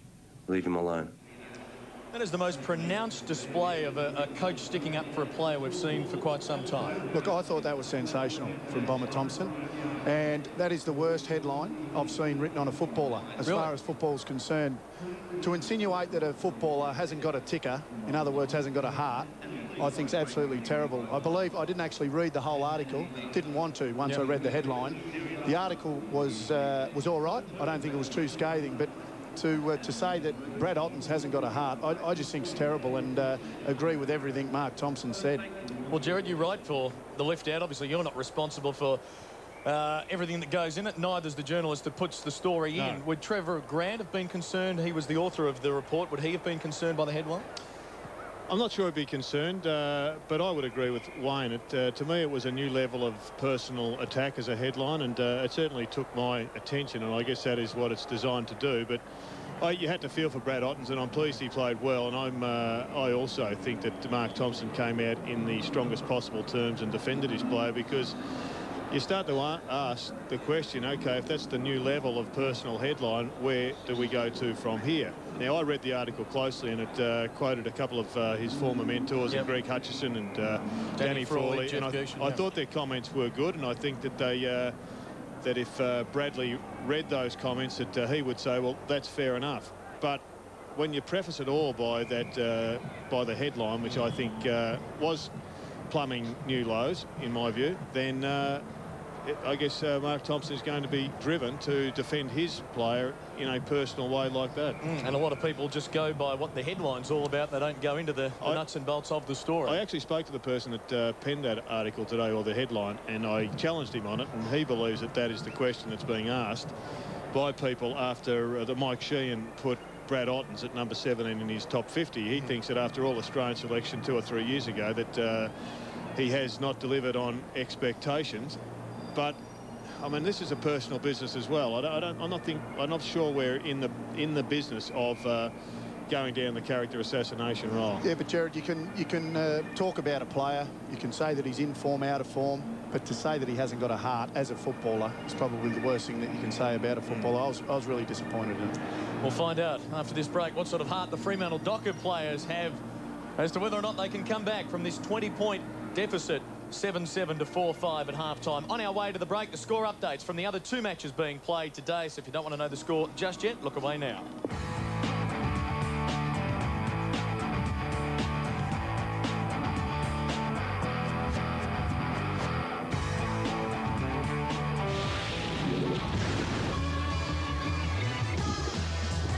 Trent Noble and the Tigers defending a 20-point lead as we're set to get the second half underway at the Melbourne Cricket Ground. Richmond pursuing an unbeaten 3-game winning streak, all alongside of Pavlich.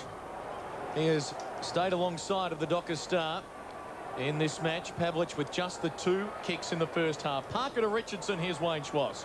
Stephen Dodd, happy news, or good news, better news for the Fremantle supporters and Stephen Dodd's family. He actually jogged his way across from the Fremantle rooms. He's sitting on the bench. It's not as bad as what they initially thought, a pinched cartilage, but won't take any further part in the game. But the injury is not as severe as first thought. Good on you, Wayne. Thank you. We're having a look at Richo getting a little excited with Parker and Longmuir as the second half gets underway with Tuck hurrying the kick away. He had a good first half, 13 possessions. Delidio. Now Pettifer wheeling around onto the right, popping it up. Simmons, the man in front. Cracker awaiting the crumbs. And there's a high fend off from Simmons. Docker free kick. Interesting setup up forward for the Dockers, Wayne. Yeah, young Johnson has gone to centre half back after kicking a goal with his third kick. Noble wins the free as Shammer gets in his back. But the Dockers aren't playing anybody inside their forward 50. Everybody's just pushing up the ground. Chaffee. Good carry, penetrating kick, 2-on-1. Fremantle the numbers. You can see why. They just want to flood back now, Freo, and try and get a break. Parker to midfield. It means that kick there, Clinton, just has to find a target. Webster, the man put under pressure. Ditto Sandilands. Good effort. Shammer waiting for an awkward bobbling ball. Is tied up. No chance to get rid of it. A bounce, the good result.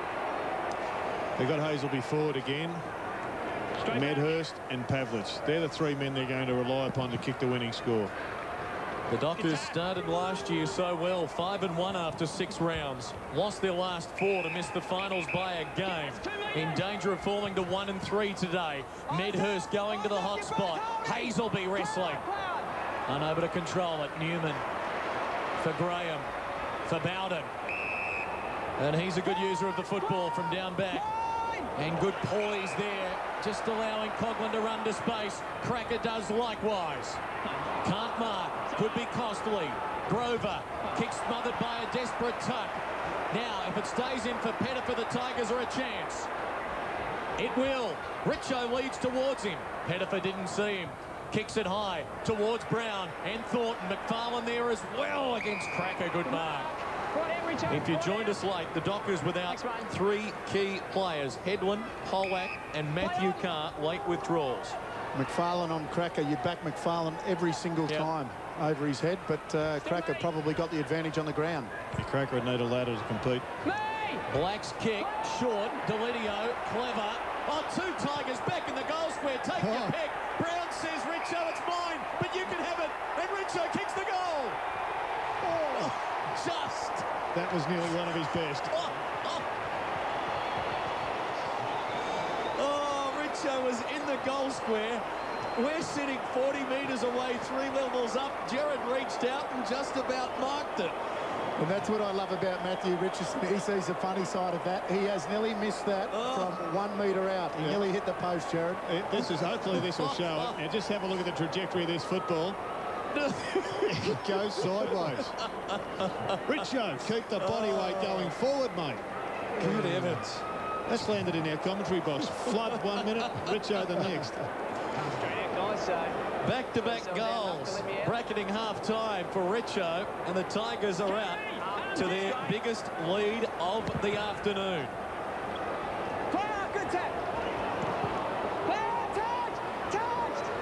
Must get the next goal, Fremantle. Could turn into an avalanche. Hyde. Long kick forward by Kellaway. Dangerous kick. They've got so many tall options. Look at him go. He's lifting. He's bumped fairly, and that's a good bump by Parker. The kick out of bounds on the full.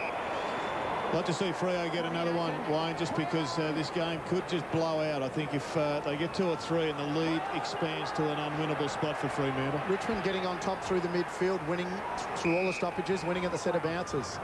Thornton has a loose man on the northern wing. I'd be happy with his game so far. Here's Grover. For Walker. For Medhurst. Still yet to handball this year. Still yet to handball this year. Still. Oh. Joel, it was yours, but Coghlan's there to clean up. Well, we've discussed that type of play all day. We don't want to become repetitive, but that was absolutely terrible. Pettifer from 55 gives Brown a chance to fly. Thornton pressuring him. Cracker caught. McManus, terrific tackle. Longmuir for Carr. Now Medhurst from half-back. Just to space. Grover and Walker. And Walker should be able to run clear of Noble and Dust. Sandilands is on all by himself. Walker chipping it short. Well, maybe it was intended for Sandilands. It was a poor kick. And Joel Bowden is urged on by his teammates to run and carry the football. Feeding Pettifer. Goes to Richo. One out with Parker. The body strength of Richo is too much. And he kicks his 4th goal. And the Tigers are marching away. Right now, Matthew Richardson is the leading goal kicker in the AFL. He's got 14 for the year. I'm not sure whether Richo likes set shots. He's had a rush of blood. The last 2 marks he's taken. On that occasion, too strong for Parker. Fantastic goal. On the other hand, Walker going into the forward 50 for the Dockers. You've got a guy, Sandilands, 7 foot tall, and he puts it at his toes. Yeah, just having a Pettifer kicking the ball long. It was a pretty good kick to Richo. He threw it out. Why he played on is beyond me, but he did. Some concerns for Chris Connolly. Here's Wayne Schwass. Well, Fremantle, very good side when they have possession. They run hard forward, but if you want to go a long way in this football season, there's got to be pressure the other way, and it's non-existent at the moment. And right now, that season is heading south in a hurry, in danger of slipping to 1 and 3. I'm going to start to put Pavlich into defence. I know that Chris Connolly has effectively said he's going to play centre forward and stay there, but he's just not getting near the footy, and you might as well put him down there and try the small forward option that they had last year so many times. His return today, Pavlich, 2 kicks and 2 marks. So largely an ineffective afternoon. As Kellaway now, risky ball. McManus, though, can't spoil Delidio, showing some good signs in his 4th AFL game.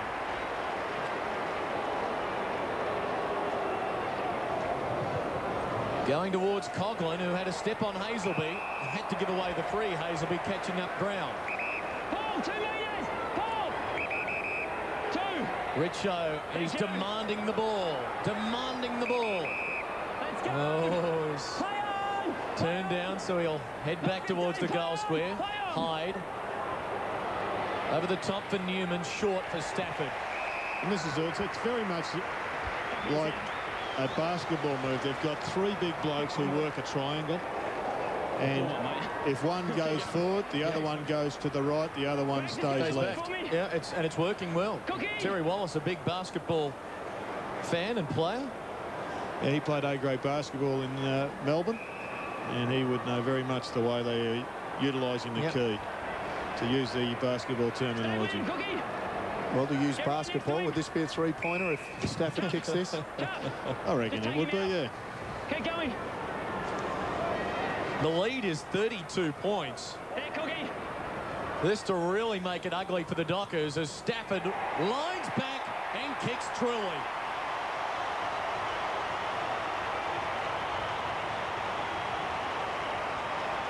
Richmond have kicked the last 4 goals of this match, and they are blowing Fremantle away. They are, and the signs are ugly, Wayne. Down on the boundary line, it's Wayne Schwass. Yeah, look, Jared, when Greg Stafford took that mark, I had a look defensive end for Fremantle in their forward end, I should say. A lot of players with hands on their hips. There's no direction, there's no pointing, no instructions. And I hate to say this for Fremantle supporters, but I think they've chucked the game in. It's too hard now. Let's get out of here, get back to WA and set up again for next week. Thanks, Wayne. Well, you wouldn't like to think that the Fremantle Dockers are doing that. It's an interesting observation. Carr feeding the hand pass for Cook. 38 points adrift. Medhurst with the mark. Delivery out wide. Doubling back. Murphy. Graham read it very well. Little KB handball to himself. Pick up was good. Tiger fans happy with their newcomer. Webster, though, chops it off before it goes out of bounds. Here's Carr. Short ball for Cook. Chris, 1 metre, Chris. Thank you. Go down. Dockers having trouble the scorers in the opening 10 minutes of this 3rd term. What? Cook stabbing it wide to Bell. Just got lost out there from a Tiger perspective. And now Peter Bell. If they need a captain's goal, this would be it. I mean, Peter Bell will be looking to pass this off. This may test him for distance. 29 years of age. The captain since 2002 is missing badly. Just getting through for a behind. Well, they're getting their shots from wide out because numbers got back. You saw Greg Stafford drop into the hole there. He kicks a goal 2 minutes ago. Gets back in defence. They're playing a good style of football, Richmond, at the moment. Thanks, Troy. That's it. Who would have thought 14 losses in a row to end 2004, and here they are on the brink of a 3-1 start to 2005. Kellaway wide to Gasper. Terry Wallace clearly had a plan in mind when he recruited both Noble and Simmons, and we're seeing the value of that here today. Stafford has always had the capacity to be a top-line ruckman forward, and he's doing more of it in the forward line than he is in the ruck, but he does have his role to play there, and he has done that. Simmons is very much the same. He's an excellent shot at goal when he's on song. He's a good mobile ruckman, but the way they're alternating the three talls through the middle, sorry, through the forward line is probably a first in this era of football. And not that we'll look too far ahead just yet, but on that point, St Kilda next week, without Kazitsky, without Penny at the moment through injuries, the Tigers, indoors at the Dome, could have some potential in that match. A 5 o'clock start next Sunday. 37 points, though. They've still got a long way to go in this one before it's in the books. Hyde going wide for Pettifer. Good spoil by Grover, and it's over for a boundary throw-in on the northern wing. Come on, guys. Chris Connolly would have to be so disappointed with the way this afternoon has transpired, although repeating, 3 big names out, Carr, Polak and Headland, late withdrawals. It did leave them undermanned as Cook in a wrestle with Campbell, shoveling the ball out. Chappie knocking it on. It's on the full. And that's a good call. It's actually getting to the concerning stage for Fremantle. They've pushed the best, well, 3 of the more favoured clubs in the competition to the nth degree this season without knocking them over, and yet here they come up against a side that was expected to finish bottom 4. They may have got that all wrong, and they're getting a bit of a flogging. Delidio shorts it for Brown, and Grover put his body on the line for the spoil. A 1%er there. I think you made a good point, though, Clinton. When you have 3 of your better players out, it changes the whole structure of the side. We're not making excuses for Fremantle, but let's be honest, when you do that, it can make a big difference. It should be. Gee, no Tiger ruckman there, so Longmuir could do what he want. Got it to Black. McManus. Pavlich with essentially a flood on. 34 players in the Tiger attacking half. He was one of them. This is Campbell's kick, smothered by Farmer. Well done to Jeff Farmer, still working hard. Hasn't had the best day as far as possessions are concerned, but the pressure he puts on around the football is excellent. And emerging quickly into screen there for the smother. It's just been good to see him calm down a bit, not be angry and being involved in all the nonsense off the ball. I saw him kick a goal last week, and for the first time in his career, he just got up off the ground and run back to the centre. No celebration whatsoever. So, and we've seen Hawthorn's Mark Williams temper his exuberance as well, particularly yesterday after 6 goals against the Lions on this ground. What an upset that was. It's been a season of upsets as Andrew Rains tries to slip the tackle. Newman giving it for Campbell. Tigers building again. Campbell going long. Richo in a big wrestle with Parker and a couple of others, and had no chance. Well, Luke McFarlane just got a nice whack across the chops from Justin Longmuir. But they were both going to footy. Can't blame them. Cook high ball out wide. Chappie keeps it in momentarily at least. Out on the full. Hayes will be just 6 possessions. He'll be disappointed in his return, but you've got to pay credit to Chaffee, who's done a good job all day. Coghlan. Coghlan winning 18 possessions and 5 marks. Chaffee, of course, is on Josh Carr. And done a fine job there. Yep, they've locked them down, and that's been the engine room for Fremantle for a long time. Hazelby going to the wing over the head of McManus. Bowden got him. Sandilands. Now Hazelby's kick took a little long. Delidio the smother. Hazelby the recovery. Now Webster.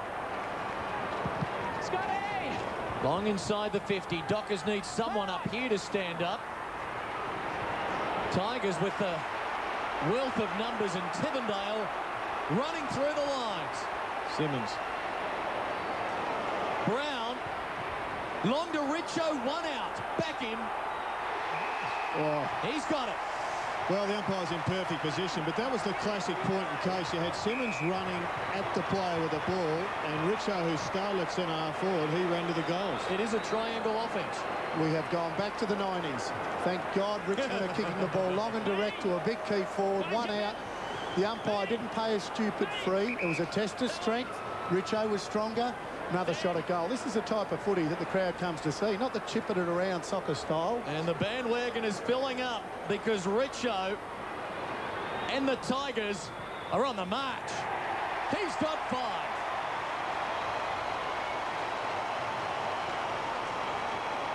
We're into blowout territory now on Fox Footy. 43 points the lead.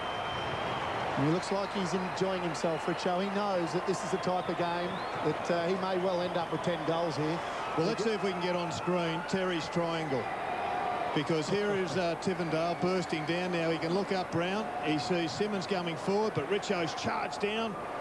And the strength allows Greg Tivendale to get it to Brown, as we said. And Brown, such a wonderful player with the ball in front.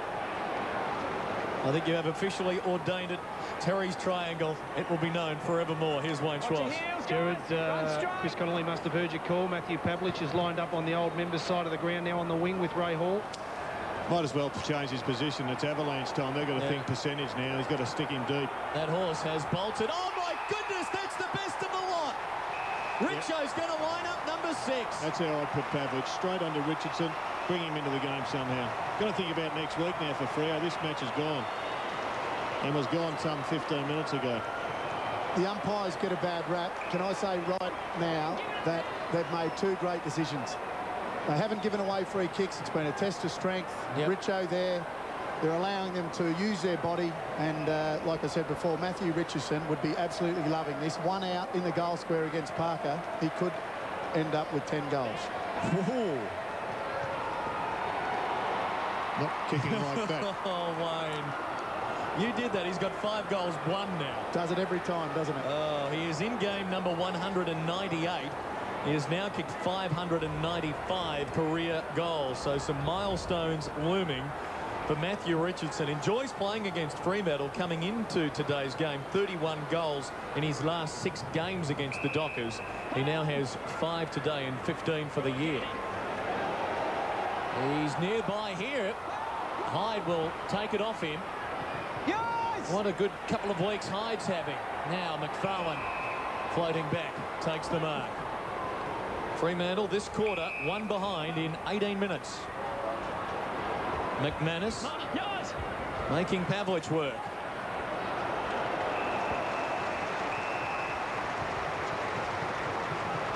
Well, to his credit, Matthew Pavlich is having a horrible day. He could have been demonstrative there. It was a shocking kick from McManus coming in. But rather than lose the cool and, I guess, drag McManus down, he just put his head down and run back to his position. Cook with the free and wearing one. We've spoken a lot about Pavlich today not playing so well. What about the job Hall's done? He's been terrific. He started slowly under Terry Wallace, but he's brought him into the side and he's doing a good job. Master stroke by Terry to put Hall, because we certainly didn't predict him to line up on a guy like Pavlich. Just his 2nd game for the year, Ray Hall. As they effect the switch, the Dockers. Parker for Johnson, the first gamer. For Thornton. He will go to Grover. Thanks, Greg. Just loose man. Oh, McFarlane didn't hear Graham coming. Easy one to spoil. Richo riding shotgun. Now can peel off. Graham, will he chip it over the top? Goes longer. Good kick. Rains at the back. Tolidio, not this time. Good tackle there by... Rains kept it in for Cracker. He's dangerous. Now Brown missing. They're just getting back to Dion Woods. It was an excellent tackle. That was a goal. It was already the umpire had already started reaching for the flags when Delidio had the ball, but he ran him down magnificently. And Mark Graham there just showing his intelligence and experience. And done a couple of good things today, Mark Graham. Good kick in, Pavlich. Strong hands, McFarlane. Trying to find an opening, going the wrong way. Gee, makes Sandilands. Now the guy's only 211 centimetres, makes him bend down to pick it up. Bell for Woods over the head of Thornton. It's not pretty. Johnson.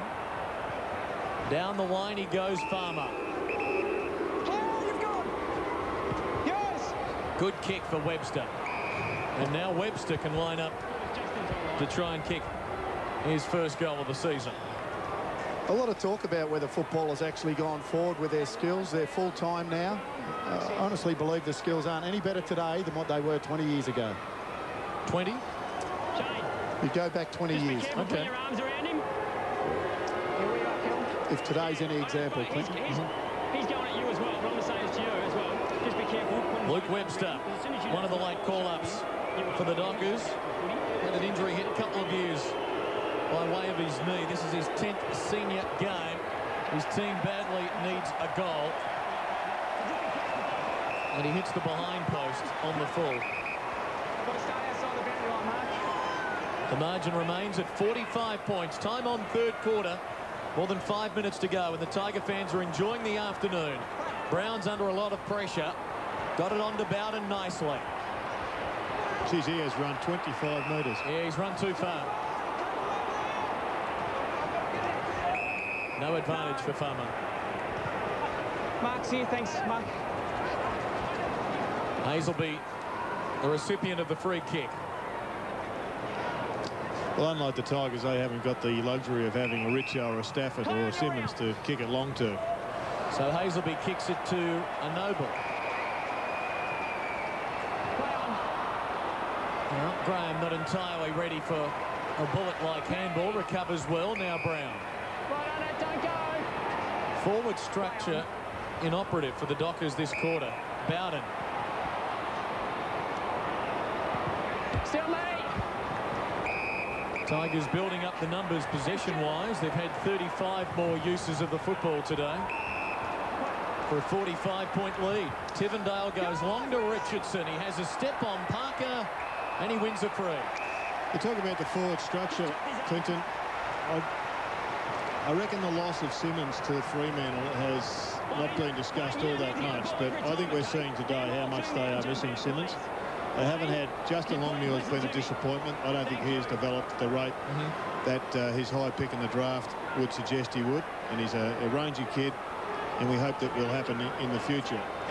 But without Simmons, they've got Pavlich. That's robbed them of Pavlich in the middle, and I think it's hurting them big time, a lot more than they anticipated. Testing shot here for Richardson beyond the 50, and it won't be a score. Stafford will fly with Sandilands. Shammer waiting down, held perhaps without a play on the call. Woods, Bell, Johnson, now Cook. Lost it. Campbell approaches. Farmer with a clever knock for Cook. Handball stolen by Brown. Cook with the intercept, and now Black can clear out wide for Hazelby. McManus looks up. Has to handball. Hazelby caught. Tigers running with confidence. Newman to Brown. Richo leads from the goal square. Brown goes to him. Question of accuracy now for Matthew as he lines up number 6. Haven't they had a great relationship in their 2 years together, Wayne? You got him before me, Jared. I was about to say Matthew Richardson would absolutely love Nathan Brown. His use of the football is exceptional, and every time he gets it, you can see Richo's eyes light up. They are a dynamic duo, so we'll call this guy Batman. I don't think Nathan would like to be Robin, though. He doesn't mind dressing up, though, does he? Tell you what, the way Richo's kicked in this last 10 minutes, you could call him the Joker, but let's just see how he does this time. Number 6. Back to Batman. The lead beyond a half a century. 51 points, a 5 gold and none premiership quarter.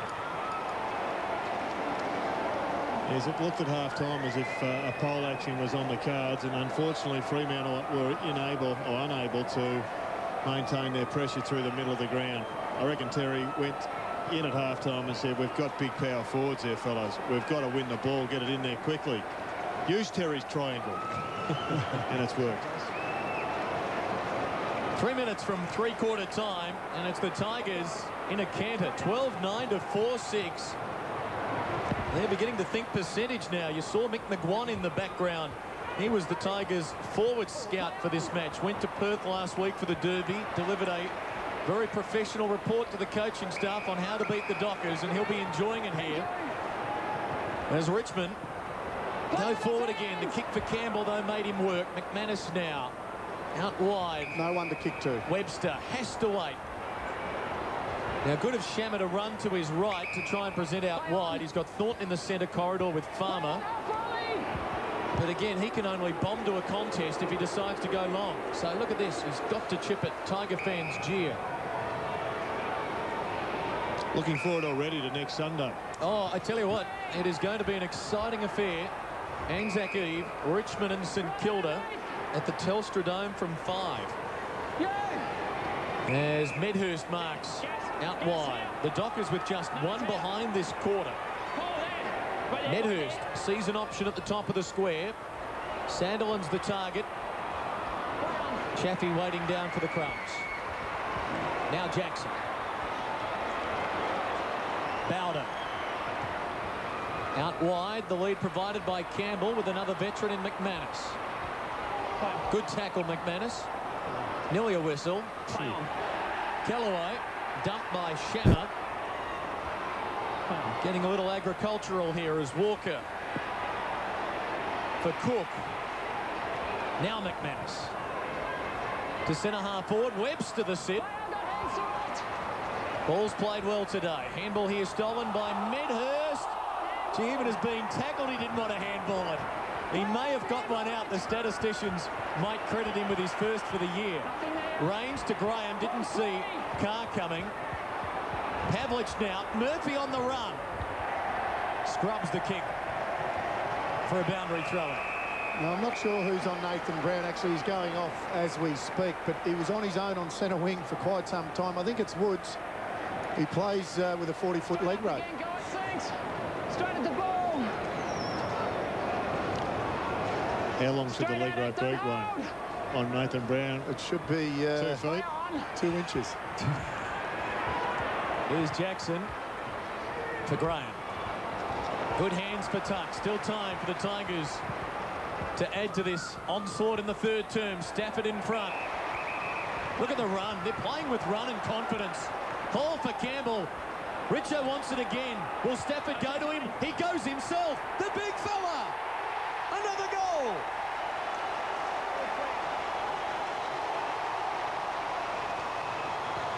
Becoming a slaughter. Richo says, hey, I was on, but mate, you picked the right option there. Oh, you got to love his expressions, Richo. Yeah. He was on, by the way, but Stafford had the confidence, and Gerard, the triangle. We've heard of Pagan's paddock. Will we be hearing about Wallace's triangle for the next 10 years? I think Terry's triangle has a touch more alliteration, but what we're going to hear about is plenty of Tiger supporters because the bandwagon's filling up. Terry's triangle this term netting 6 goals. Who's kicked them? 2 players. The big fellas, Richardson and Stafford. And Simmons in the ruck and Noble resting. And Cook caught. Is there time for one more? Here's Hyde going long and direct. Stafford this time. Wrestled out of it. Play on the call. Longmuir. See, Greg Stafford was stiff. He was bulldozed out of it by young Johnson. He's got some strength, hasn't he, the young kid? A good build. Thornton a good mark for Shammer. Just not sure you're allowed to use that type of strength as he did, Gerard. That's true, fair point. When they met here last year, the Dockers had a scoreless opening quarter, came back to win. Here they've had a 1-point third quarter, and the Tiger fans are standing.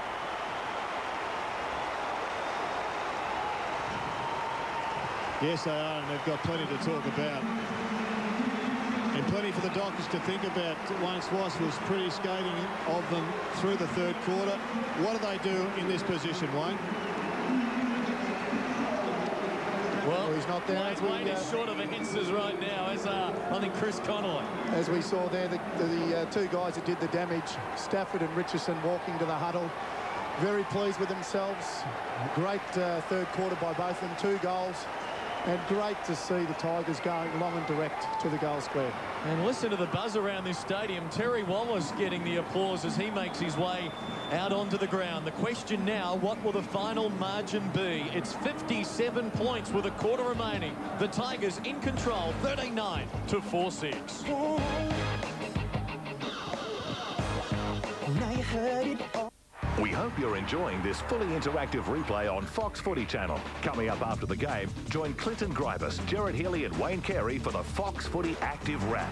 Take a closer look at the game, as well as both coaches' media conferences in full.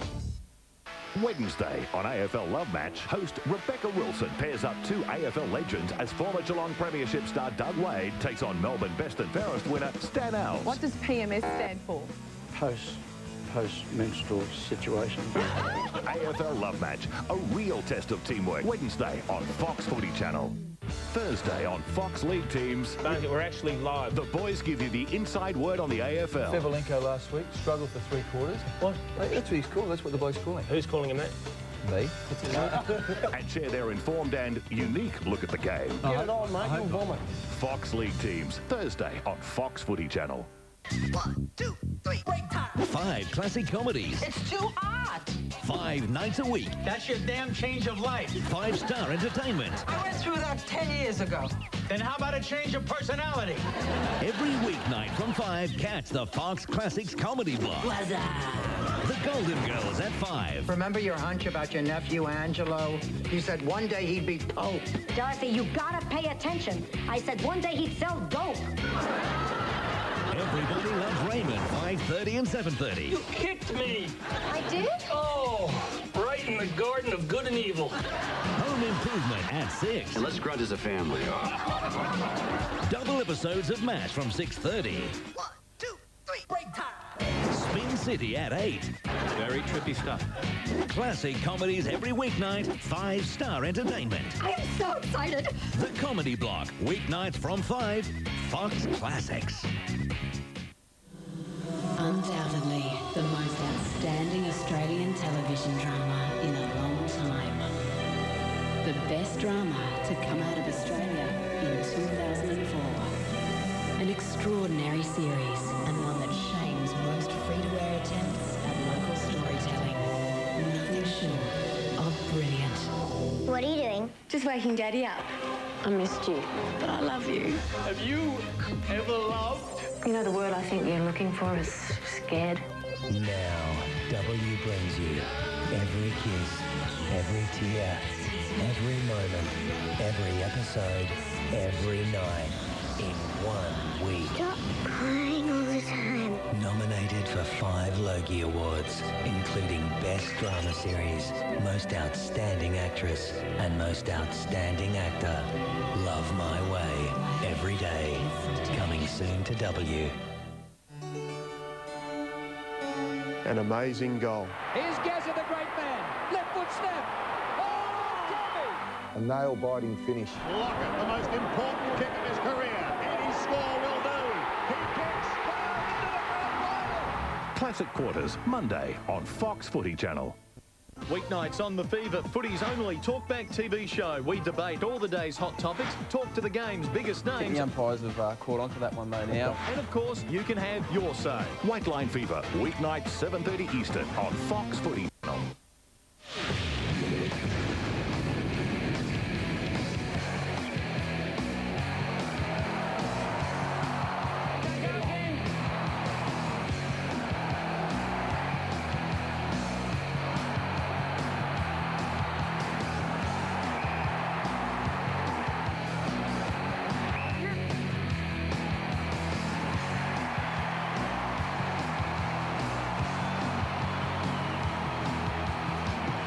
Eclectic, exuberant, erratic, ecstatic.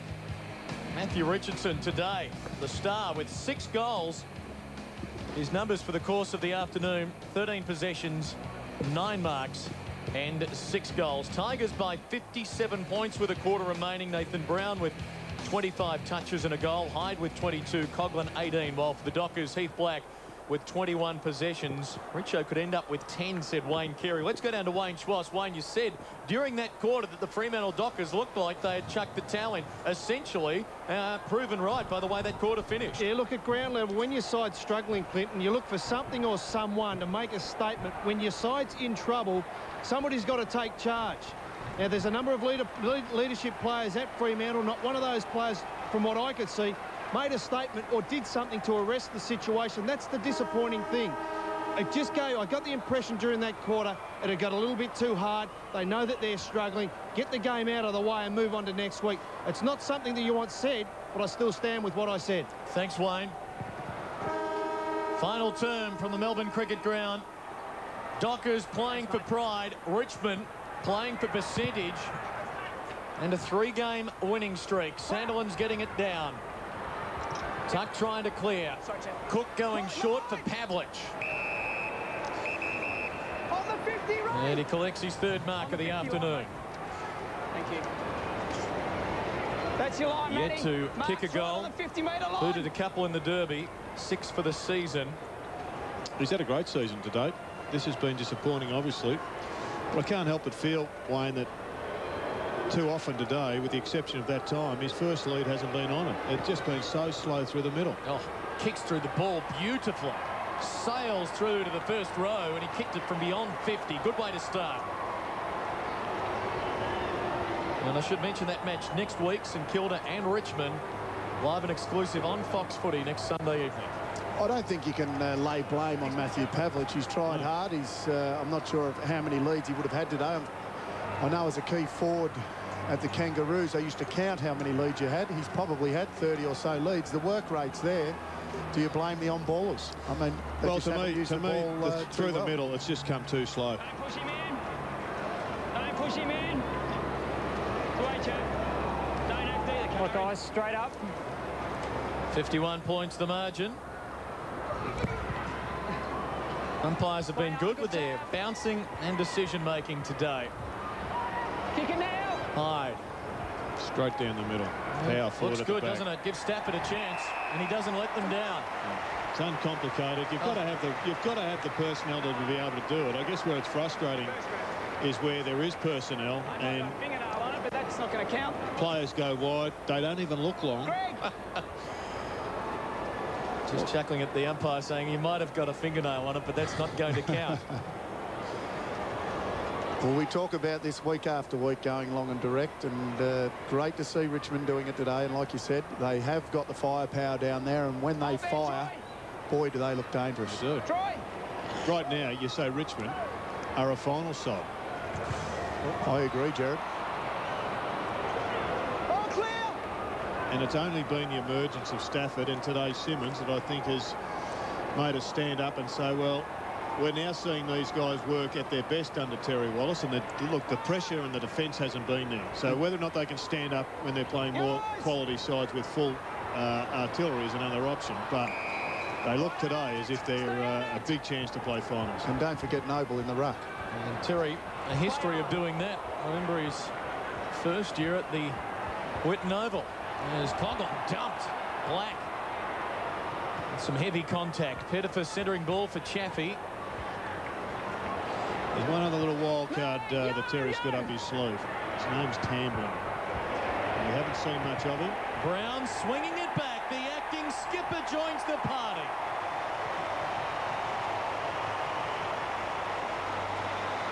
Nathan gets his second. And Richo and Brownie run together. Embrace. That's one back to Brownie from Richo. A handball. You won't see too many of them, I wouldn't think, Nathan. Very rare to get a handball off a power forward, Wayne. It'll be a big night in the Bat Cave. It's been exciting footy. Look, if you're a Fremantle supporter, it's a horrible day. But as a neutral, it's been good to see the emergence of the Tigers. They're back under Wallace. I don't care who does it. It is the awakening of a giant. Richmond notionally still part of the Big Four in Melbourne. Richmond, Carlton, Collingwood and Essendon.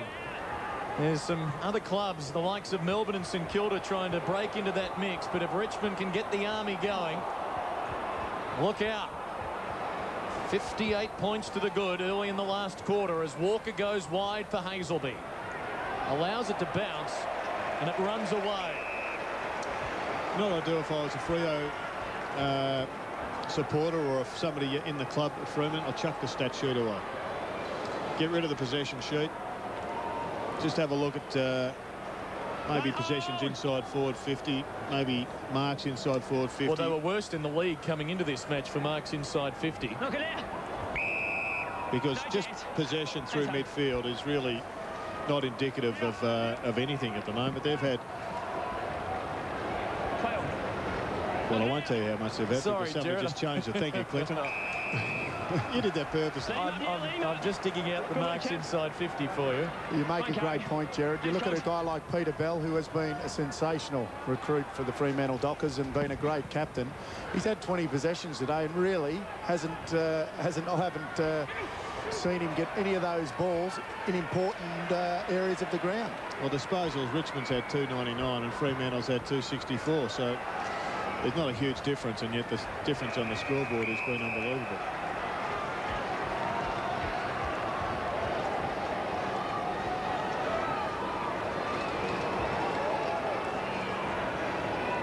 A 5-goal afternoon for the Dockers.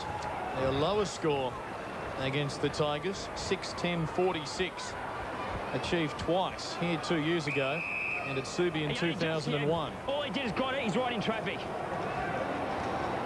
He's fine. It's came bang off another player. I'm positive, Carey, I'm telling you.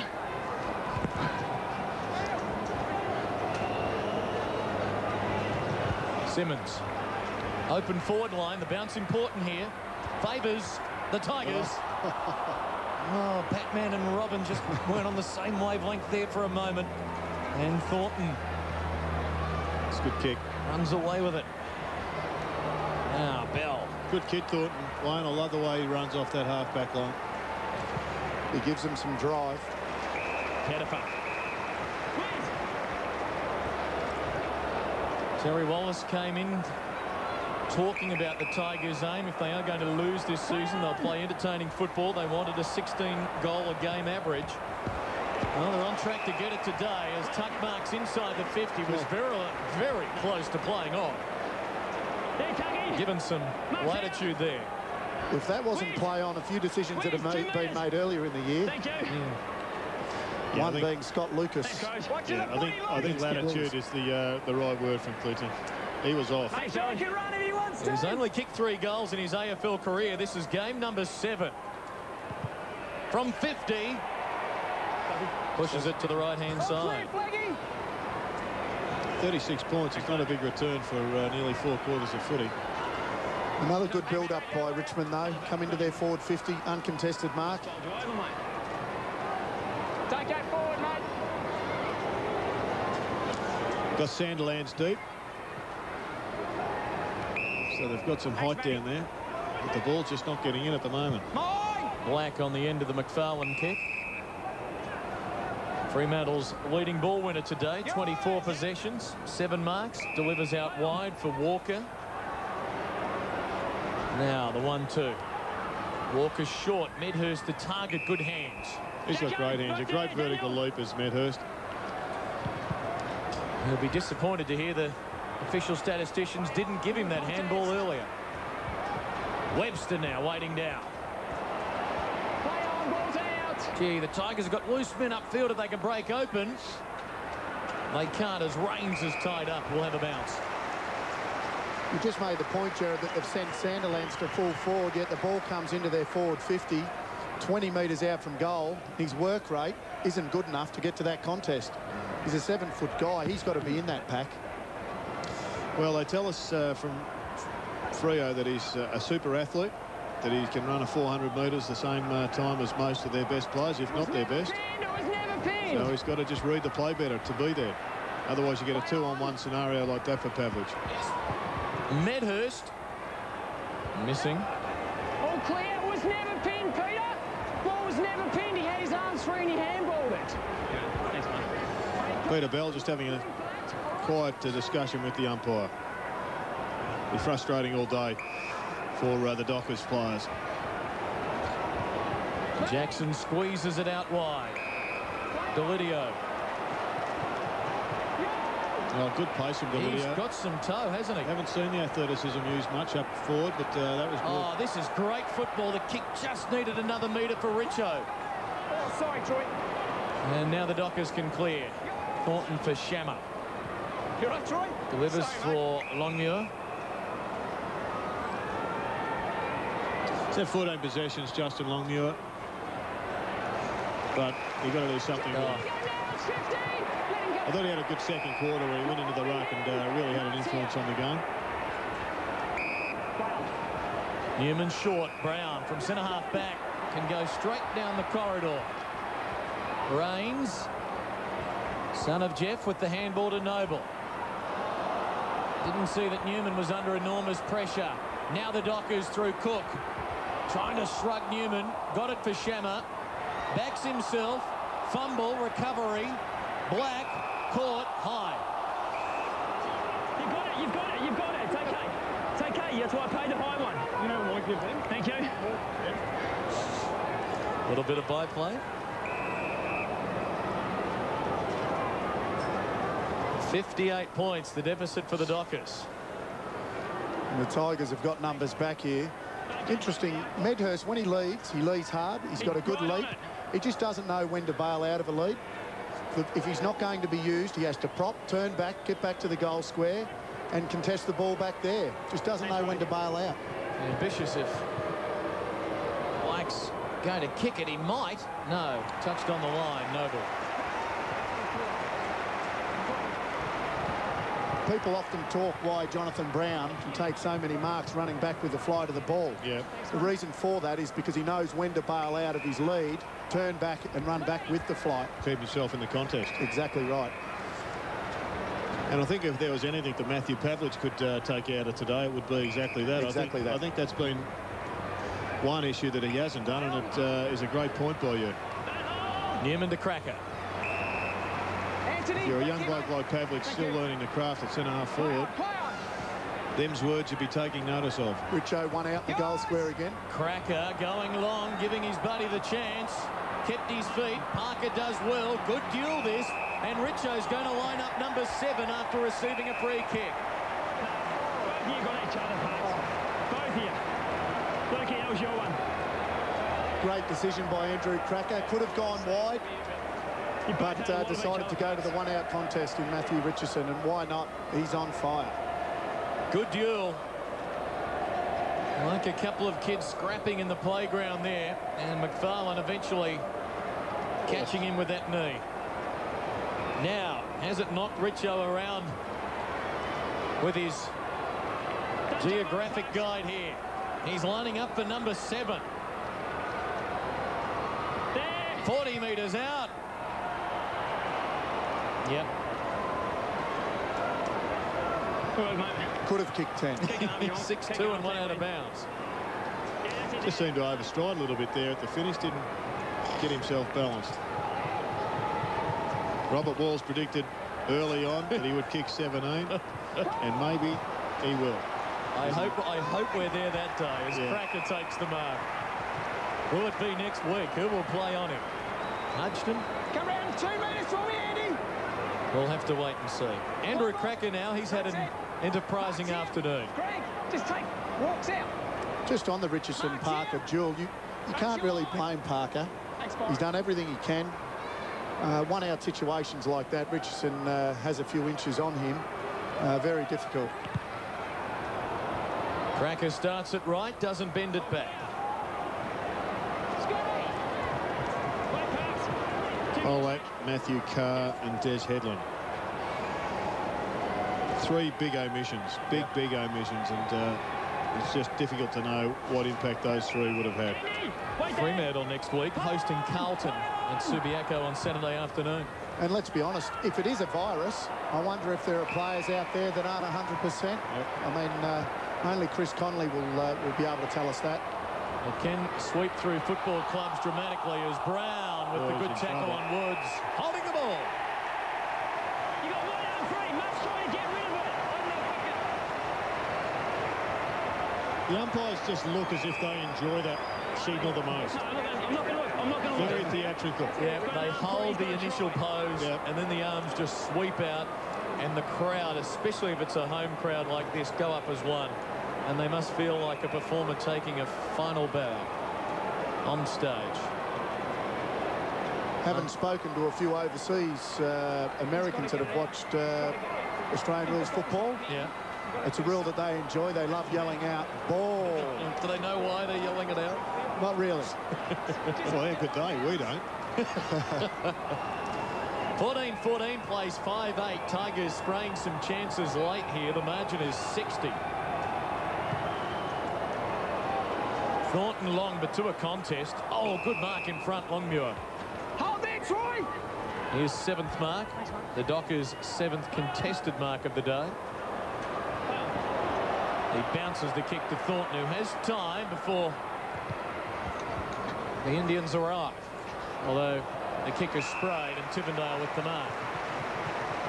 The Dockers with just 1 goal since half-time. Well, I've got the overlap here beautifully. Brown elects to give it off by hand. The unselfish thing to Newman, and he sprays one as well. It's just on the wrong side for a left footer. Probably had to kick that on his right foot if he was ever going to be a chance of kicking it. Yeah, all his weight was going the wrong way, but Nathan Brown could have had a shot himself. But I think sometimes players, they love linking up, and it's half the challenge and half the enjoyment is trying to work your way through a group of defenders, particularly when the game's won. If the game's still on, you go the absolute percentage. But you could see there the Tiger players were thinking about bringing their other teammates into the match. Tigers with 1 goal, 6 in this final term, most of them kickable. But it is probably their only worry today. Kellaway. This is Raines. Just his 3rd senior game. The 19-year-old out of Southport in Queensland. Got his dad, Jeff's number 4 on his back. Kicking long to half forward. Richardson will fly. Noble waiting down. Here's McFarlane. Now Pollock. It wasn't that great to see. A packet centre half forward. Yep, first time I've seen that for a while. Woods going long and direct. Sandilands, Graham at the back. Will he concede a behind? Well, that's dangerous. Pavlich for Medhurst. Awkward angle. Creative kick. And the Tigers, nearly to Tivendale, will clear regardless. Free kick Richmond. Farmer's frustrations finally getting the better of him.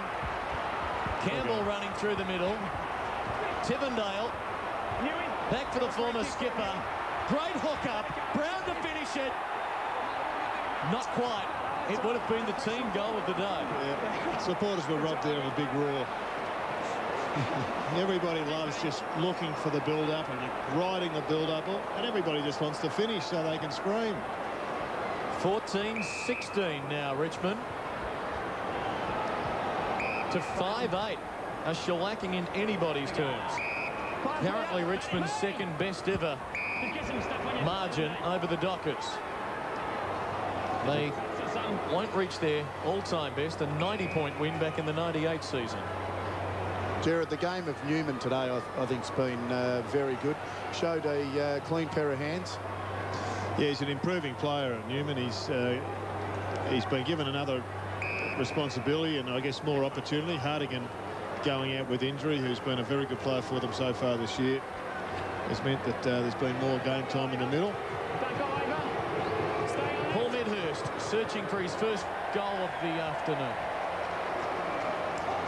Hasn't been close, really. Couple behinds, 1 out of bounds. It's just a dog of a day all round for the visitors. They won 5 games interstate last year. And as we mentioned coming in, had won 3 out of their last 4 at this ground, but in their history, just 4 wins from 19 games will become 4 from 20. Coghlan. See, Nathan Brown has had his own football today. 33 possessions and 12 marks. And been instrumental, I would say, in 6 goals. Goal assist figure for Nathan Brown today, enormous. Gasper going long. Oh, good hands. Mark to Webster. Thanks, Wayne.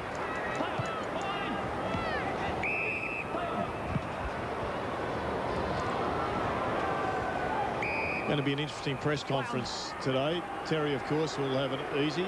Chris Connolly will just have to face the music, and I'm not sure there'd be any more unpleasurable aspect of coaching than having to face the music after a shellacking like this. Paul, that's your line, We mate. saw Mick Malthouse. Mark's here. How unpleasurable that experience was for him the other night. Here it is. Was he early or was the press late? The press was late, and they informed Mick that they like to get to the winning coach first. It would have gone down well. Didn't go down too well. Can Paul Medhurst break through for a Docker goal? That's better. Medhurst gets his first. And you can stay with us for our digital subscribers after the game.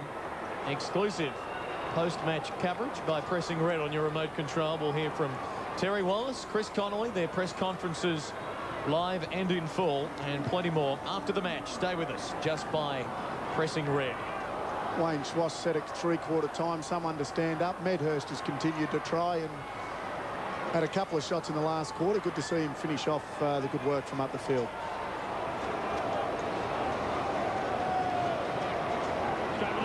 Seventh goal for the season. Paul Medhurst coming off a year where he kicked 41 in 2004 and was the leading goal kicker for Fremantle for the second year in a row as Woods marks. There's been a lot of focus on the midfield and the forward line for Richmond, but I think that there's a couple of unheralded players. We spoke about Ray Hall, but I think Darren Gasper again has put another good one together. Push out there to Graham. He should have got a free kick, but nothing. And Andy Callaway, I think, is another one who's just started to rebuild his career under Terry Wallace. There has been a lot of talk about Richmond's back line. Gasper, Callaway, are they quick enough? Are they strong enough to stand the key forwards of the opposition? It's fallen into their hands today because really Fremantle haven't had any key forwards that have done anything. Joel Bowden again has racked up plenty of touches and been creative. Dockers deep in attack, searching to string two together late. And the free kick is going Fremantle's way for a shot at goal. High contact. What was this? Stefan Grun right there for the call. Byron Shammer the free. No. Got him. No, he. And the Tigers debating the call. Good to see them playing it out as Callaway awaits the replay on the big screen. He's been a great player for Richmond, Andrew Callaway. Like his brother, Duncan, who had the privilege of playing on a couple of times. They give 110% every week. The replay just came up. Shammer kicks the goal. Dockers have got two in a row.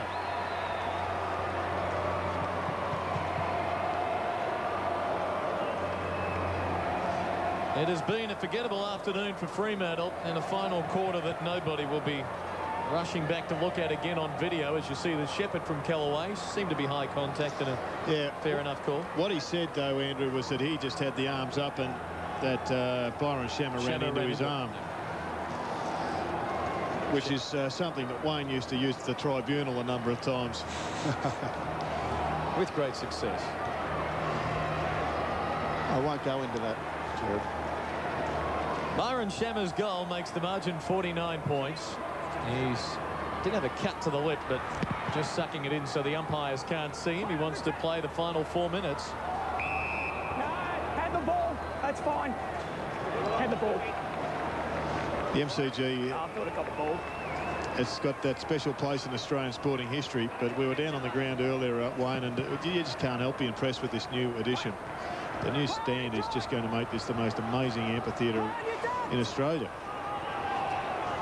When you walk out onto the ground now, you wonder whether these players realise how special it is to run out here on the MCG and play in front of a big crowd. I thought the Sydney cricket ground, because its stands were so close to the ground, was intimate, gave you that intimacy. But this new stand here at the MCG has that similar feel, but it's about twice as big. It is steep, and therefore people remain close to the playing arena as Tivendale's kick is intercepted by Grover in the middle. We're so blessed now with the great stadia right around the country that football is built. I mean, the renovations to Subiaco are superb, to Amy Stadium. Every state now has got a great stadium to play in.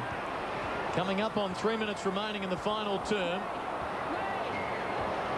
Tivendale carrying it a long way. Got his bounce in. Now kicks long. Richardson charging out. Can't hang on, but no one would begrudge him taking it easy in the final few minutes. He's kicked 6 this afternoon and has been terrific. Woods going very wide. Heath Black just keeps it in.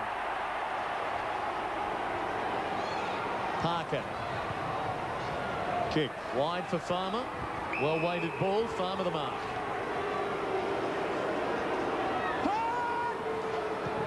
Tigers will move ahead. 10-6 in the head-to-head between these two clubs. Medhurst keeping it in. Oh, that's clever. Very clever. And now Murphy can have a shot at goal. As I said before, Medhurst has continued to try in the last quarter. He's been their one focal point, that, especially after three-quarter time, that's continued to try, kick one himself, and now given one away. Well, finished the day with respectable numbers, Paul Medhurst. 18 kicks and 11 marks at the moment.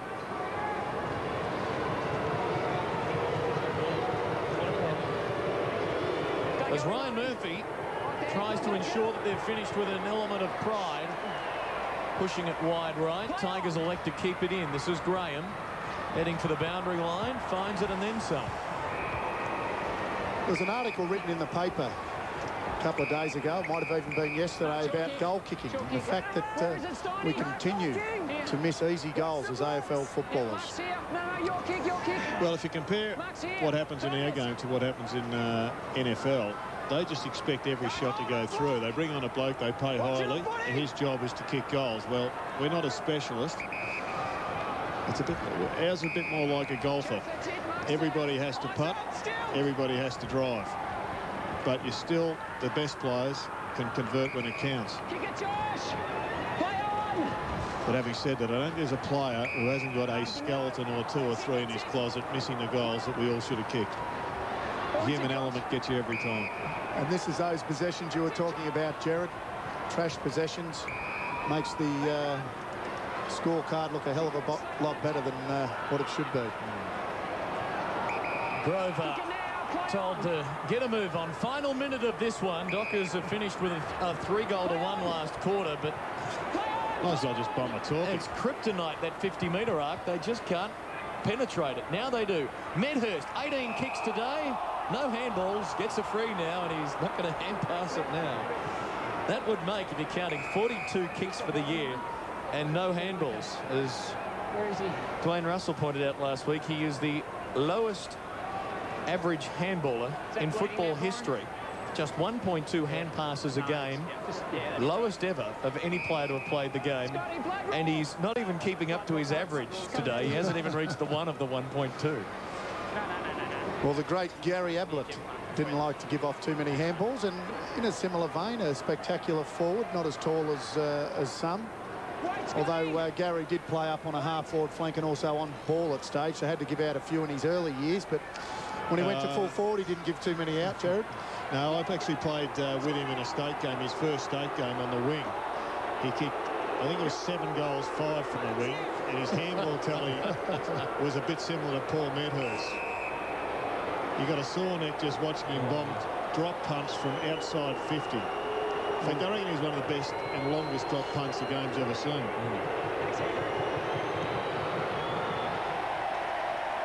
Medhurst with 1 goal through.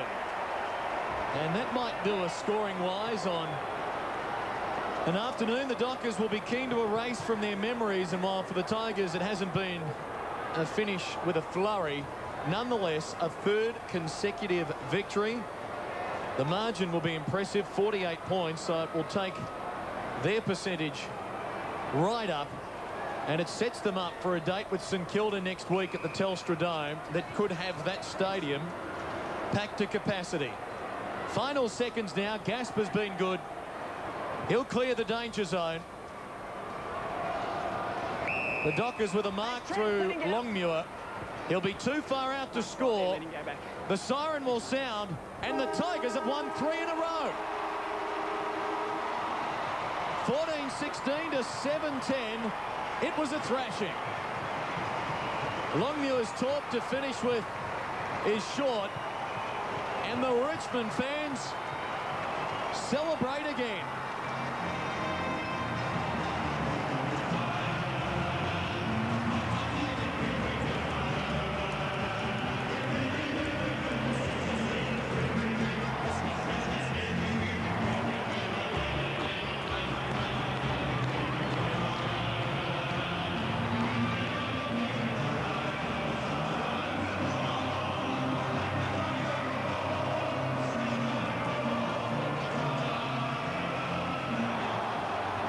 Oh, yeah, the old yellow and black. 24,242. Tiger fans predominantly staying to the finish, celebrating. They led throughout, kicked the opening goal 2 minutes in through Trent Noble and did not trail. 25 points to the good at quarter time. Troy Simmons catches up with old friends.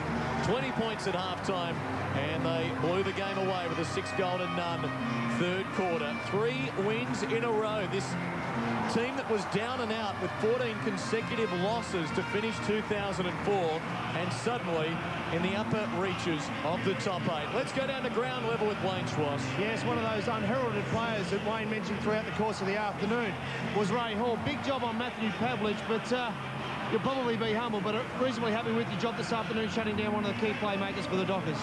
Yeah, I was pretty happy with it. It was a big job for me, but I got a lot of help down there from Mark Graham and Greg Thibodeau at times, dropping back, cut off their lead, so it made it a lot easier for me. Very disciplined in the performance this afternoon. You talk about a bit of help, but I tell you, a player that's really stepped after a terrible year last year, Darren Gaspar, getting very close to his good form again. Yeah, absolutely. The fact that we can have Darren back there playing well and one of their better forwards makes it a lot easier for us. Now the Saints next week, they've got over the Demons this afternoon, but that shapes as a big match for the club, chance to win 4 in a row. Yeah, it is a big match for us. We set today as a huge match for us, but yeah, next week's important again. And Terry's influence and confidence seems to continually build week after week. That's right. When you keep winning, then it just follows on and flows on, and it just makes it a lot easier to get on top. Congratulations, Ray. Enjoy the win. Thank you very much. I think that kid's excited there. He got Browning's football. But anyway. Yeah, good to see. Smiles all round from the Tiger Army. 14-16 to 7 goals, 10. Nathan Brown, just another day out, really. 21 kicks, 13 handballs, 12 marks. In the end, his goal kicking the only thing that let him down. 2 goals, 4 and 1 out of bounds. Between them now, Brown and Richo this year, 27 goals in 4 weeks. That's impressive. 2 from 2 for Brownie as captain, and I'd honestly say best game I've seen him play. I think he was sensational today. 4 goals as well. Little concern there with Chris Hyde with a ice pack on what may be a hamstring. He had 23 possessions after we mentioned 29 last week, just having a great start to the season, the 22-year-old. Isn't this great for the horrible year that they had last year? Yeah, I'm pleased for Wayne Campbell. We just see him on screen. He put in a year that from hell last season, and going out as captain, he just wanted one more year where he just wanted to play footy and wanted to probably get a couple of wins on the board. Well, he's got 3 in a month, and he'll be looking forward now to the next month of footy, and I reckon that wouldn't have happened in his career over the last couple of years. Looking forward to a couple of extra games. He's using him in a manner on and off the bench, yet he's still racking up his 17, 18, 20 possessions. I think he had 24 last week coming off the bench. So using him well, Terry Wallace. It's amazing what a couple of wins can do for a club. Yep, they'll be up to at least 5th place on the ladder. And are they going to sing the song or go straight into the meeting room? Don't tell me we're going to start keeping a lid on it now. After 3 wins in a row, we might be doing that. The song will have to come later, Tiger fans. Stay with us. The door is shut, but they're happy. 8 goals, the winning margin. 14-16 to 7-10.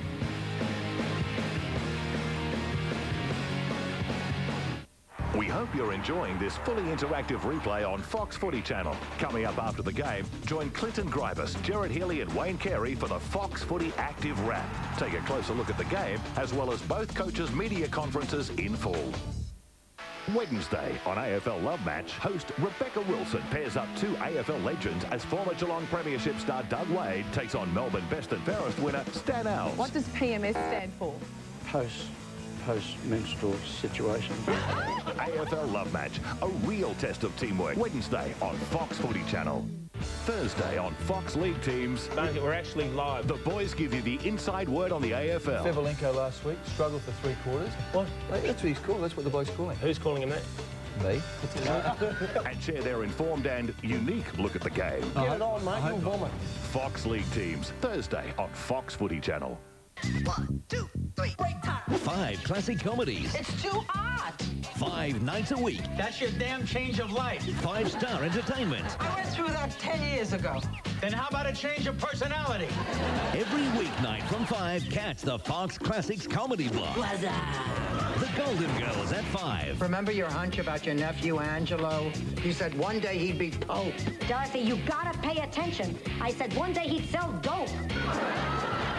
Everybody Loves Raymond, 5:30 and 7:30. You kicked me. I did? Oh, right in the garden of good and evil. Home Improvement at 6. And let's grudge as a family. Double episodes of MASH from 6:30. 1, 2, 3, break time. Spin City at 8. Very trippy stuff. Classic comedies every weeknight, 5-star entertainment. I am so excited. The Comedy Block, weeknights from 5, Fox Classics. Undoubtedly, the most outstanding Australian television drama in a long time. The best drama to come out of Australia in 2004. An extraordinary series, and one that shames most free-to-air attempts at local storytelling. Nothing short of brilliant. What are you doing? Just waking Daddy up. I missed you, but I love you. Have you ever loved? You know, the word I think you're looking for is scared. Now, W brings you every kiss, every tear, every moment, every episode, every night, in 1 week. Stop crying all the time. Nominated for 5 Logie Awards, including Best Drama Series, Most Outstanding Actress, and Most Outstanding Actor. Love My Way, every day. Coming soon to W. An amazing goal. Here's Gazza, the great man. Left foot snap. Oh, Tommy! A nail-biting finish. Lockett, the most important kick of his career. Any score will do. He kicks far into the grand final. Classic Quarters, Monday on Fox Footy Channel. Weeknights on the Fever, Footy's only talkback TV show. We debate all the day's hot topics, talk to the game's biggest names. The umpires have caught on to that one, though, now. And, of course, you can have your say. White Line Fever, weeknight 7:30 Eastern on Fox Footy Channel.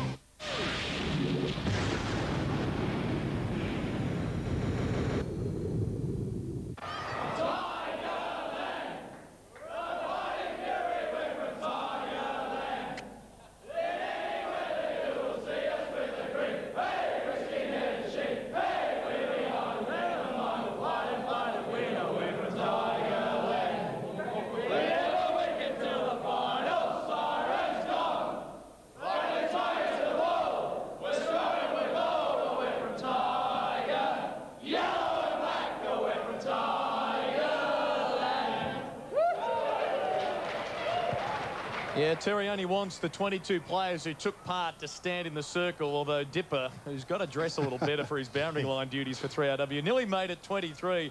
Tigers all the way at the MCG this afternoon. Final scoreline 14-16-100 to the disappointing Dockers 7-10-52. The third quarter was the key. 20 points the difference at halftime after Fremantle had got on top in the second term. 6 goals, 2 to just 1 behind in the third quarter. Only 2 goal kickers in that third term for Richmond. Richo kicked 4, Stafford kicked 2, and the final term was pretty bland football. The Tigers with 1 goal, 7, the Dockers 3 goals, 4. Richo finished with 6. He's the leading goal kicker in the AFL this season now. He's got 16. Brown and Stafford each with 2, while it was singles all the way, including for the Dockers 7 individual goal kickers. Down to the Tiger rooms, here's Wayne Schwass. Joel, most of the people would have picked Fremantle given the fact that they're a serious contender for the finals, a game they had to win. But after the result today, there's got to be some thought, and I suppose a fair bit of respect given to the Tigers' 3 terrific wins against a potential final side in Fremantle this afternoon. Yeah, sort of. I guess the only way you can win back respect is through playing good footy, competitive footy, and winning 3 wins in a row is great for us, considering, you know, I guess the low that we've come off. And I think the boys are starting to enjoy their footy a lot more. And that's, you know, that's the crucial thing about footy. It's no good turning up and not being competitive for the fans and not enjoying it for yourself. There's a lot of smiles on the faces, especially the players, and that's an important thing. I think you talk about enjoying your football. You had a tough start to the year last year. You found your form again last year in the back line. But notice today that there's a lot of run. There's some experienced players in the name of Mark Graham. You've got Gasper. You've got Ray Hall down there. You've got yourself, Tivendale. Tremendous settled back 6 this afternoon that provided plenty of drive up the field for the Tiger forwards. Yeah, I think what Terry's done is he's come in and used the experience that's in the club as well as bringing Mark Graham, Troy Simmons and Trent Noble. So, you know, we haven't gone straight to the draft and used, you know, 13 picks to pick up all young guys. Brett Delidio showed today that he will be a good player, and Richard Tambling and the other guys, Danny Meyer, will come into the side. But it is the experience in our team that I guess has really kept us going in the back line, and to keep Fremantle, I think, to 7 goals is a good effort. And, you know, it's our home ground. We want to play well here, and when a team comes from interstate, we should be, you know, right up against them and using our fans to get behind us all the way. Joel, congratulations from us upstairs. Clinton here with Wayne and Jared. We saw Terry Wallace take you in behind closed doors just for a minute or two there. What was the essence of the coach's message? Oh, pretty much that we need to finish games off, Clinton. You know, our percentage isn't great at the moment, and if we're going to play, you know, good football, we need to play for 4 quarters. 1 goal 5 or 1 goal 6 in the last quarter. Inaccuracy can, you know, really hurt you. And when it comes to the business end of the season, you do need your percentage right up there. Joel, the big names today, Brown, Richardson were fantastic, but I think the story of the day, Simmons, Noble, and also Stafford, they give you a settled lineup in the forward line. Yeah, they have, Wayne. Using the 3 talls down there has been really good. I think you might have missed one in Ray Hall. Matthew Pavlich didn't have a very good game at all, and you know, we can attribute that to Ray's tight checking, and he's you know, just all-round good game. I thought he was excellent as well. And Joel, it's been dubbed Terry's Triangle by Jared Healy upstairs. We know the coach has got a basketball background. It seems like there's a triangle formation there for the big fellas. When one leads out wide, you've got one at centre-half forward, one in the goal square. It was working pretty well today. Yeah, it worked well, and, you know, that's got to go credit to David King and Terry, who've put, you know, a few structures into place there. But also, you know, you just got to look at the work rate that those guys put in. Some people think that the midfielders run more than anyone else, but I think Troy Simmons, Matthew Richardson certainly put in the yards, and I think last week or the week before, Troy was actually tracked around and he covered 14.5 kilometres, which is just exceptional for a big man. Gee, Wayne never covered that in his playing days. Joel, I'll let you get away. Congratulations, well done. Thanks, guys. Having a terrific season. 27 possessions against the Hawks in round 2, 25 last week, another 20 possessions today for Joel Bowden. Clinton, I thought it was interesting just having the camera go around the circle to watch how this side has changed significantly. Yep. Had the names Noble, Graham from Hawthorn, Simmons from Freo, Brown from the Bulldogs, Gasper, he's been there a long time, but originally from the Swans, and Stafford also from the Swans. I mean, it's really a reflection of a modern-day side. To have an impact as a coach, you've got to change the structure a bit through personnel, but you've also got to utilise those players that you've already got at the club. Let's check the results. Sorry, Wayne, we've got to check the other 2 results if Wayne Schloss hasn't given them all away for everybody. We'll tell you to look away now because we've got replays coming up for various stations.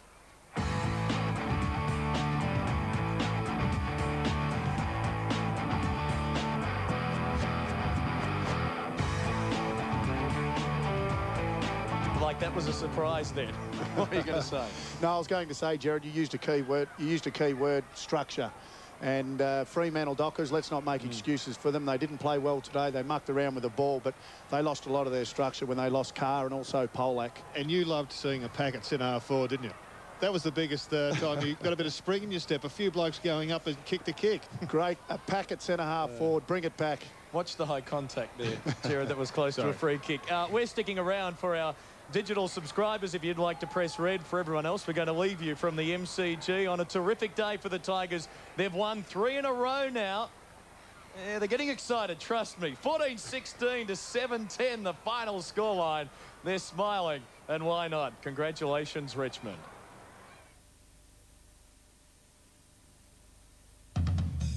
Up next, Fox Footy Active with Clinton Gribus, Wayne Carey, Jared Healy and Wayne Schwass with a full wrap-up of the game and both press conferences exclusively live. And you're with us, Terry Wallace, Chris Connolly coming up. Interesting press conferences, no doubt. And as you just saw out there, one of the dying arts of football these days, having a kick on the ground with your mum, your dad or your mates after a game. And we must have 2,000 or 3,000 people out on the MCG right now, and isn't that great? It is great, and we spoke about young Dodd, who came here yesterday, took photos of the grandstand. I mean, to be able to do this, I think is fantastic for the fans, and actually great to see Richmond kicking balls into the crowd. So some of these young kids actually get to take home a football. I think that's a great concept coming back into footy. It's a sea of yellow and black at the moment. I'm not sure we can pick out any structure out there at the present time. The flood is on. The flood is on in earnest. There, look at that. That's the lower reaches of the latter game. Now, we will be talking about the results from elsewhere. We've given you the chance to have lookaways, but now in our Foxtel and digital active component, we will be talking about the other matches as well. And next week, with St Kilda having thrashed Melbourne by 52 points, what a mouth-watering prospect. We'll be there from 5 o'clock next Sunday on Fox Footy. St Kilda and Richmond.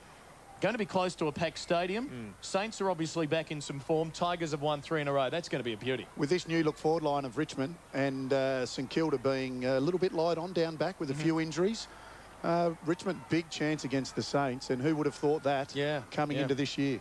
Yeah, it's a mouth-watering contest coming up. No Luke Penny. If they can't get Penny back, then the Richmond forward line looks even more potent. But you've got to pay great credit to the Saints. They've been on the mat to some degree. Melbourne were highly fancied, and they'll be devastated and disappointed that they couldn't roll over St Kilda and to fall away so badly as they did in the final close quarter. to three-quarter time. Very disappointing result for the Demons. So it's going to be one of those seasons, Wayne. We had the Demons written in for a flag for the first time since 1964 last week, and now all of a sudden it's the Saints going to win one for the first time since '66. Hasn't there been some upsets? Hawthorn getting up. Now St Kilda absolutely flogging Melbourne, really, in the last quarter. Who would have thought? Essentially, the 3 underdogs won today. With Adelaide getting past Sydney, most people had Sydney down in their footy tipping competitions. Most people had Fremantle here.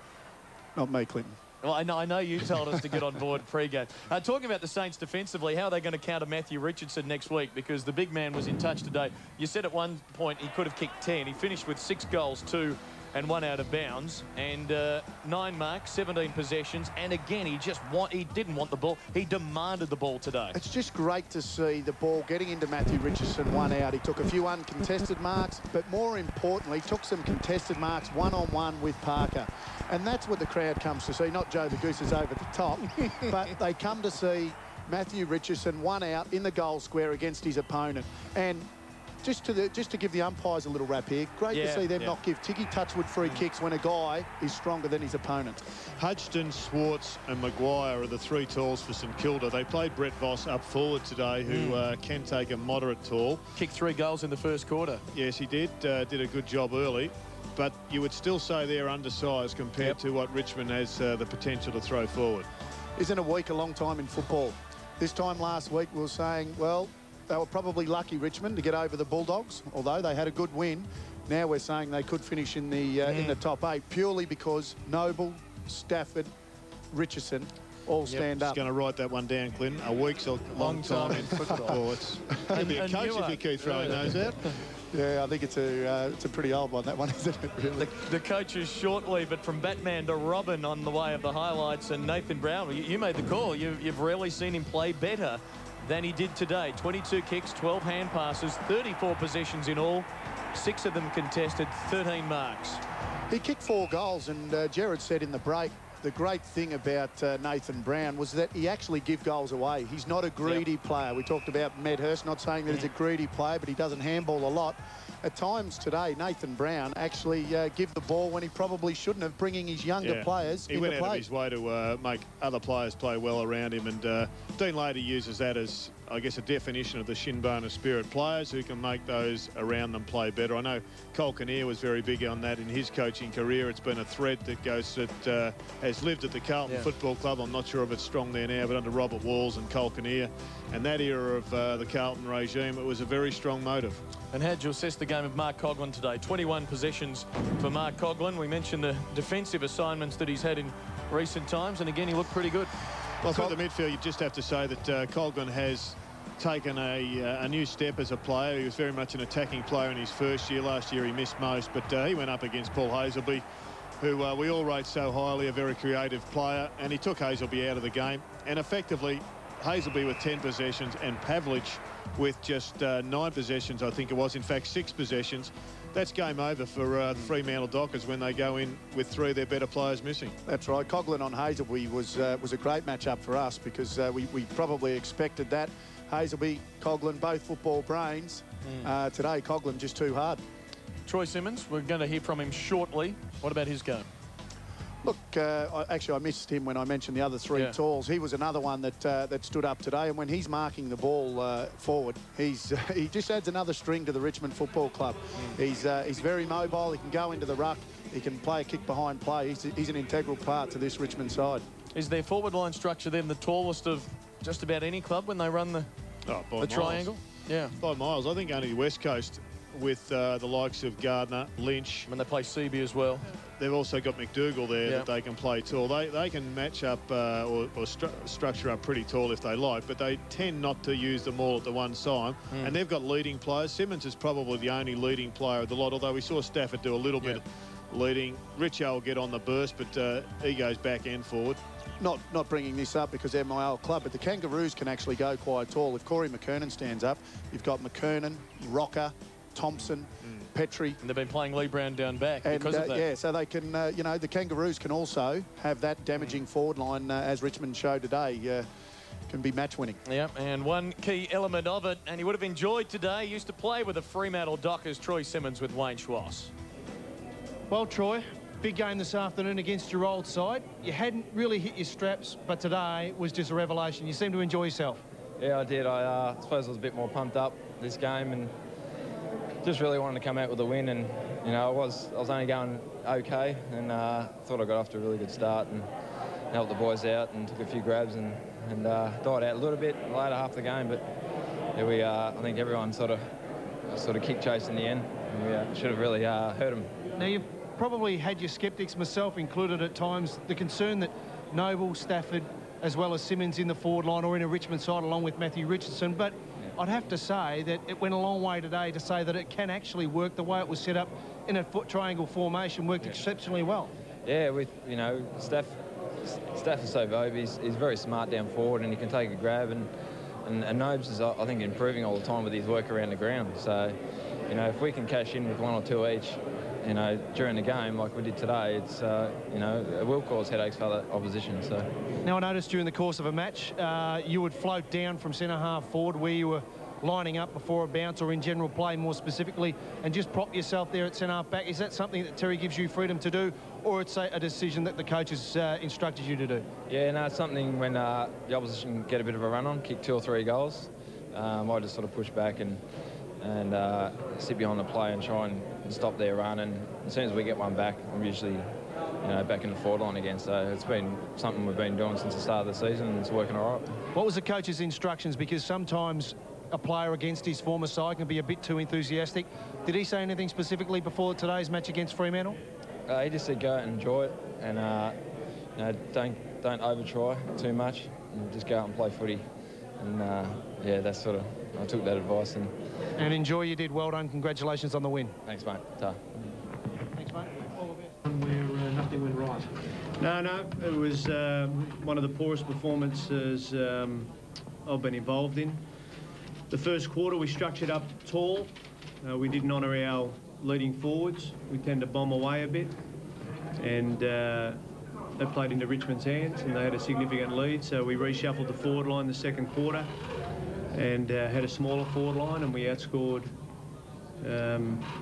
Richmond in the second quarter. So, you know, even though we're 3 goals down or so at half-time, we were confident that we'd started to use the ball a bit better, and if we could do that, you know, we could go on with the game. But, you know, to Richmond's credit, first 10 minutes of the third quarter, they really blew us away. They jumped on our errors. They really won the ball around clearances.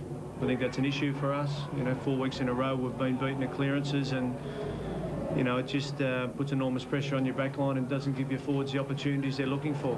What was most disappointing about that, Chris? Oh, just our ball use. I mean, if you can't kick the ball 25 metres and hit someone, or absorb some minimum pressure and maintain possession with the handball, well, you know, any type of ball movement from the team's going to break down.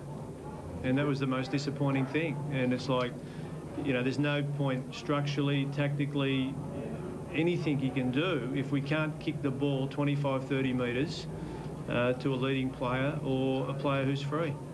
What causes that, mate? Confidence? Well, there's a decision-making and a mental aspect. I think confidence plays its part. Some players have got to improve their kicking. You obviously had a huge week last week with the Derby and you lost 3 players, you know, as late withdrawals just before the game. Does that come into it at all? Look, there's no excuses. There's no excuses at all, and I don't expect anyone around the club to make it. We've played some good football the last 3 weeks. Today was our worst performance. We're mindful that, you know, I'd spoken about Lee Matthews had said the same thing against about Brisbane, that they'd been disciplined and played quite well, and you know they played really poorly yesterday, and I reflected on that. You know, 4th week in, it doesn't mean that, you know, your performance is going to go up 5%, because parts of it has been okay. We're off the boil. It's the most disappointing thing, Chris, in many ways, that you had a great pre-season with your recruiting, and yet there doesn't seem to be, on the basis of the evidence today, any advances made. Oh, not on the evidence of today, but you know, we've got to treat this as a blip in the year. You know, you have some games where I think, you know, I think every team will have 2 or 3 games where they drop their guard and pay the price, and we're 5% off the pace today and paid the price, and it's a credit to Richmond. Dot looks shocking, but apparently it's not as bad as... No, we don't think it's an anterior cruciate, but there's some type of knee soreness. Can you tell us a bit about Polak's knee? We've been told he's 4 to 6. Yeah, we think he'll suffer some minor surgery. Do you expect the heat to come on you now, Chris, with that sort of performance? Oh, look, it's always on. I mean, I feel that in Perth that the heat's always on the Fremantle Football Club, and we've got to stay focused on, you know, improving our team performance. What about you personally? Bit about game plan and coaching style and that sort of thing. I think, well, in Perth you get heavily scrutinised each week. I mean, Fremantle fill up, you know, 50% of everything going on. So, you know, there's a lot of people in the media who have an opinion on different aspects of footy, and so they're entitled to it. And it's all about winning, and you know, we've won 1 out of 3 at this point. Won 1 and lost 3, so you know, it's very disappointing. Did you go into the game wanting to play the type of possession with the style that was played today, or did you decide just to let you down? No, we know that you go into games of football, you're going to play you know, it's going to be an environment where you need to move the ball quickly, or it's going to be an environment where you need to hold the ball up, and that depends what the other team do. It depends on the playing environment at that point in time, and sometimes you go from, you know, using the ball, drawing players out of your forward line, and then looking to move it in quickly. And you know, that's where experience plays its part. You know, and we feel that, you know, we're starting to develop some experience in our midfield, but you know, your ball use is going to undo all that. What did you say to him after the game? Oh, look, I spoke about the disposal, and I spoke about, you know, we've really got to get our heads around being more consistent in our approach, you know, and we've never aimed at, you know, the 8. We've always aimed at trying to be a great team, and you know, we've backed in a lot of players to become great players in the AFL, and great players by being part of a consistent winning team. And you know, you need 22 players pulling their weight, and we didn't have that today. And you know, the players have really got to challenge each other. You know, that, you know, can all slip by very quickly, and they've really got to, I think we've got to really challenge each other, make no excuses, never accept mediocrity, and we need to bounce back from this. Did you wrestle with the idea of throwing Pavlich into the action a bit more early? Yeah, and also playing him back. But, you know, he'd look threatening, would bounce back in the second quarter. You know, you go into the third quarter, And then the last quarter, we pretty much went one-on-one, and, you know, that allowed Richmond to create a lot of numbers in our forward line. So I think that helped us score.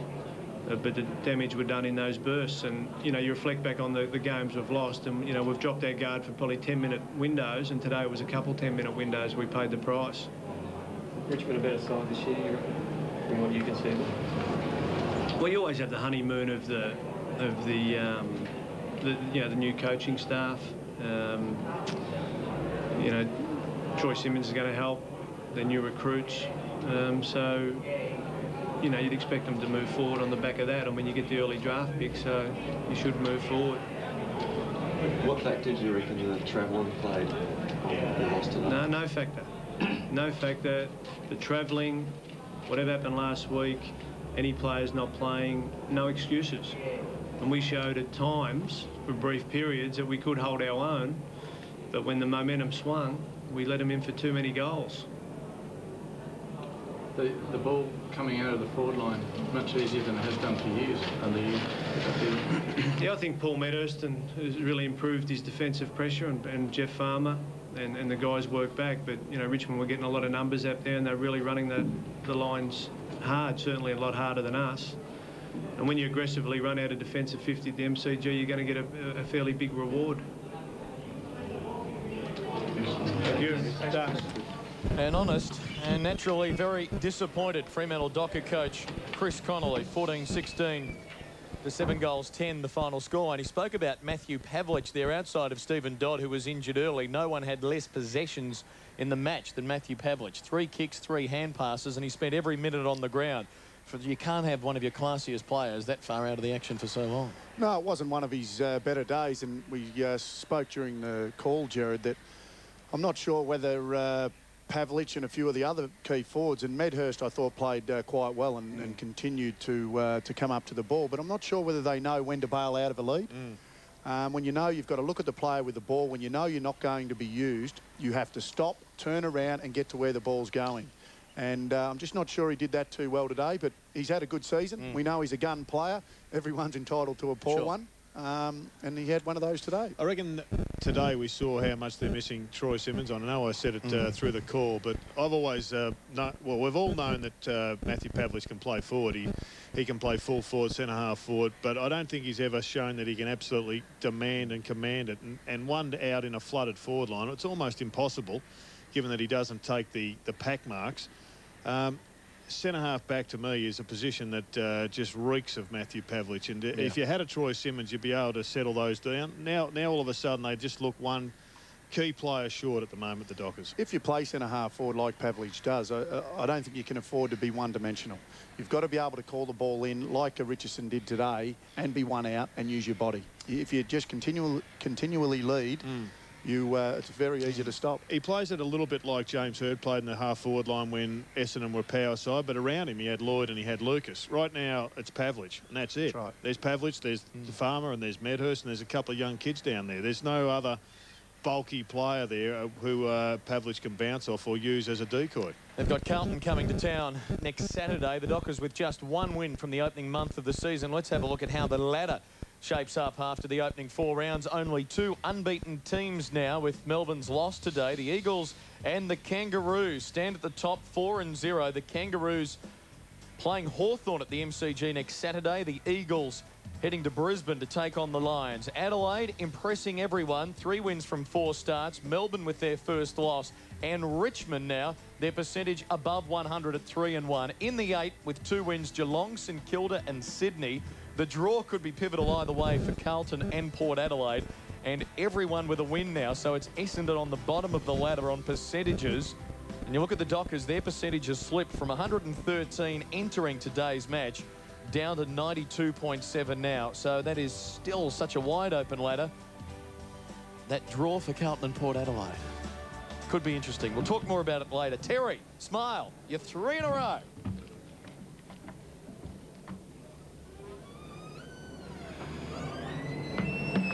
How significant improvement did you see that, Terry, from the past 2 wins? Oh, well, I think that really every week so far we've got a little bit better. Each time we've gone out to play, I mean, our style of play is the graph of our ability to get the ball inside 50 and put pressure on sides by just getting it in there has risen every time we've played. So that's been a pleasing aspect. So that style of play, yeah, look, as I sort of said from day one, we thought we were in reasonable shape going into round one, and it was a disaster, and you know, we've just gradually improved since. Can you see the confidence returning, particularly in that third quarter? There really seemed to be a lot of confidence out there. Yeah, well, I mean, I suppose winning in any form of sport, I mean, gives you that sort of that confidence, and we're getting better in those areas, and obviously gaining a little bit of confidence with that. I mean, it's just dealing with that. I mean, the last quarter was really disappointing for us. You know, we had an opportunity to really put some cream on the cake, and we weren't able to do so. So that was the disappointment in the day. But in general, you know, I thought there were some really good signs. We're really pleased with the combination of the big men today. They all seem to actually do their part. Yeah, look, I've been reasonably happy with them, and it's been everyone else that sort of hasn't been. I don't know what people have expected. I mean, I wonder whether people are expecting them to come out and kick 3 and, you know, 3 and 4 goals, or do that sort of thing. I mean, I think leading into this game, we were the 3rd highest scoring side, and what I thought the big guys had given us is they'd given us a structure that straightened us up. And while we were scoring, I didn't mind whether they weren't scoring, but you know, there was obviously a couple of them that were able to, you know, get involved today as well, and you know, that's the cream on the cake if they can actually add to our scoreline as well. What about the defensive pressure from your forwards today, especially at Freo's kicking? Do you really seem to unsettle them? Look, it's always an indicator of whether guys have come to play. I think last week we were pretty ordinary in our ability in the zone defences, and so this week, you know, it was I suppose an area of real concentration, and you know, the guys were pretty good in that. But I think things, you know, the little aspects of the game, the manning the mark, the chase outs, those pressure aspects, that usually tells you whether your side's come switched on. We saw this as being a very, very important game for ourselves. We hadn't won a home game for, I think, 8 or 9 outings at home. Come off 2 wins in a row. Just to be able to back that up, to get a home ground game against an interstate side, we just sort of saw it as being vital for us to win this week. So, I mean, our concentration from the second the game finished against the Western Bulldogs, it wasn't celebration mode at all. It was that this game needed to be ticked off, and you know, I thought in that aspect the guys did a great job. Terry, what's it like coaching Richmond? Great, yeah, like he's a champion player. What do you? But I mean, you know, he's so mercurial, and you know, he'd be probably one of the most exciting players you've coached. What's it like in the coach's box watching him?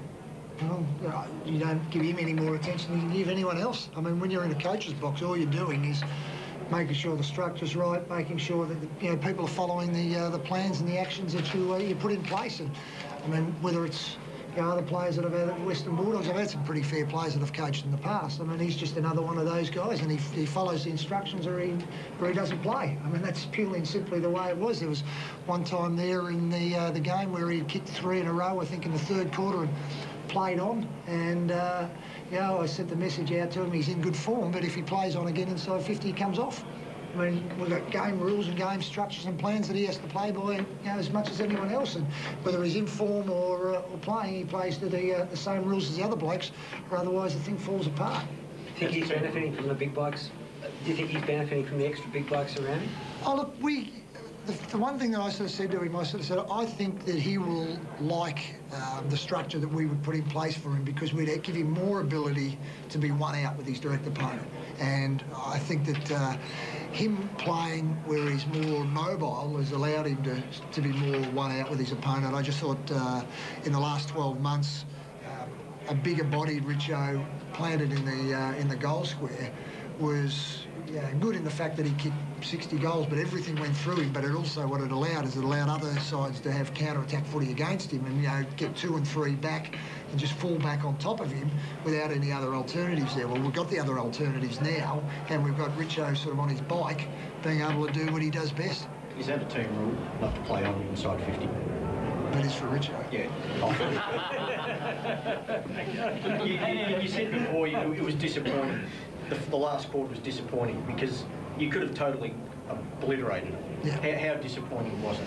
Oh, look, I got the guys straight in after the game, and and had a chat to them about, you know, it's all very well. We've tried to create a little bit of an atmosphere after games and winning games by, you know, handing balls out to, you know, the kids and the supporters that come along. But as I said to them, we want people staying for the right reasons. We want them staying because we're playing good footy, not because we're giving away a couple of free balls at the end of the game. So, you know, I just sort of thought we'd just let ourselves down a little bit. Look, we still had probably a quarter of our inside 50s in the last quarter there, so it wasn't necessarily us not winning the ball or dropping off in that. We had 8 scoring shots, so that side of it was all right. It was just really the conversion.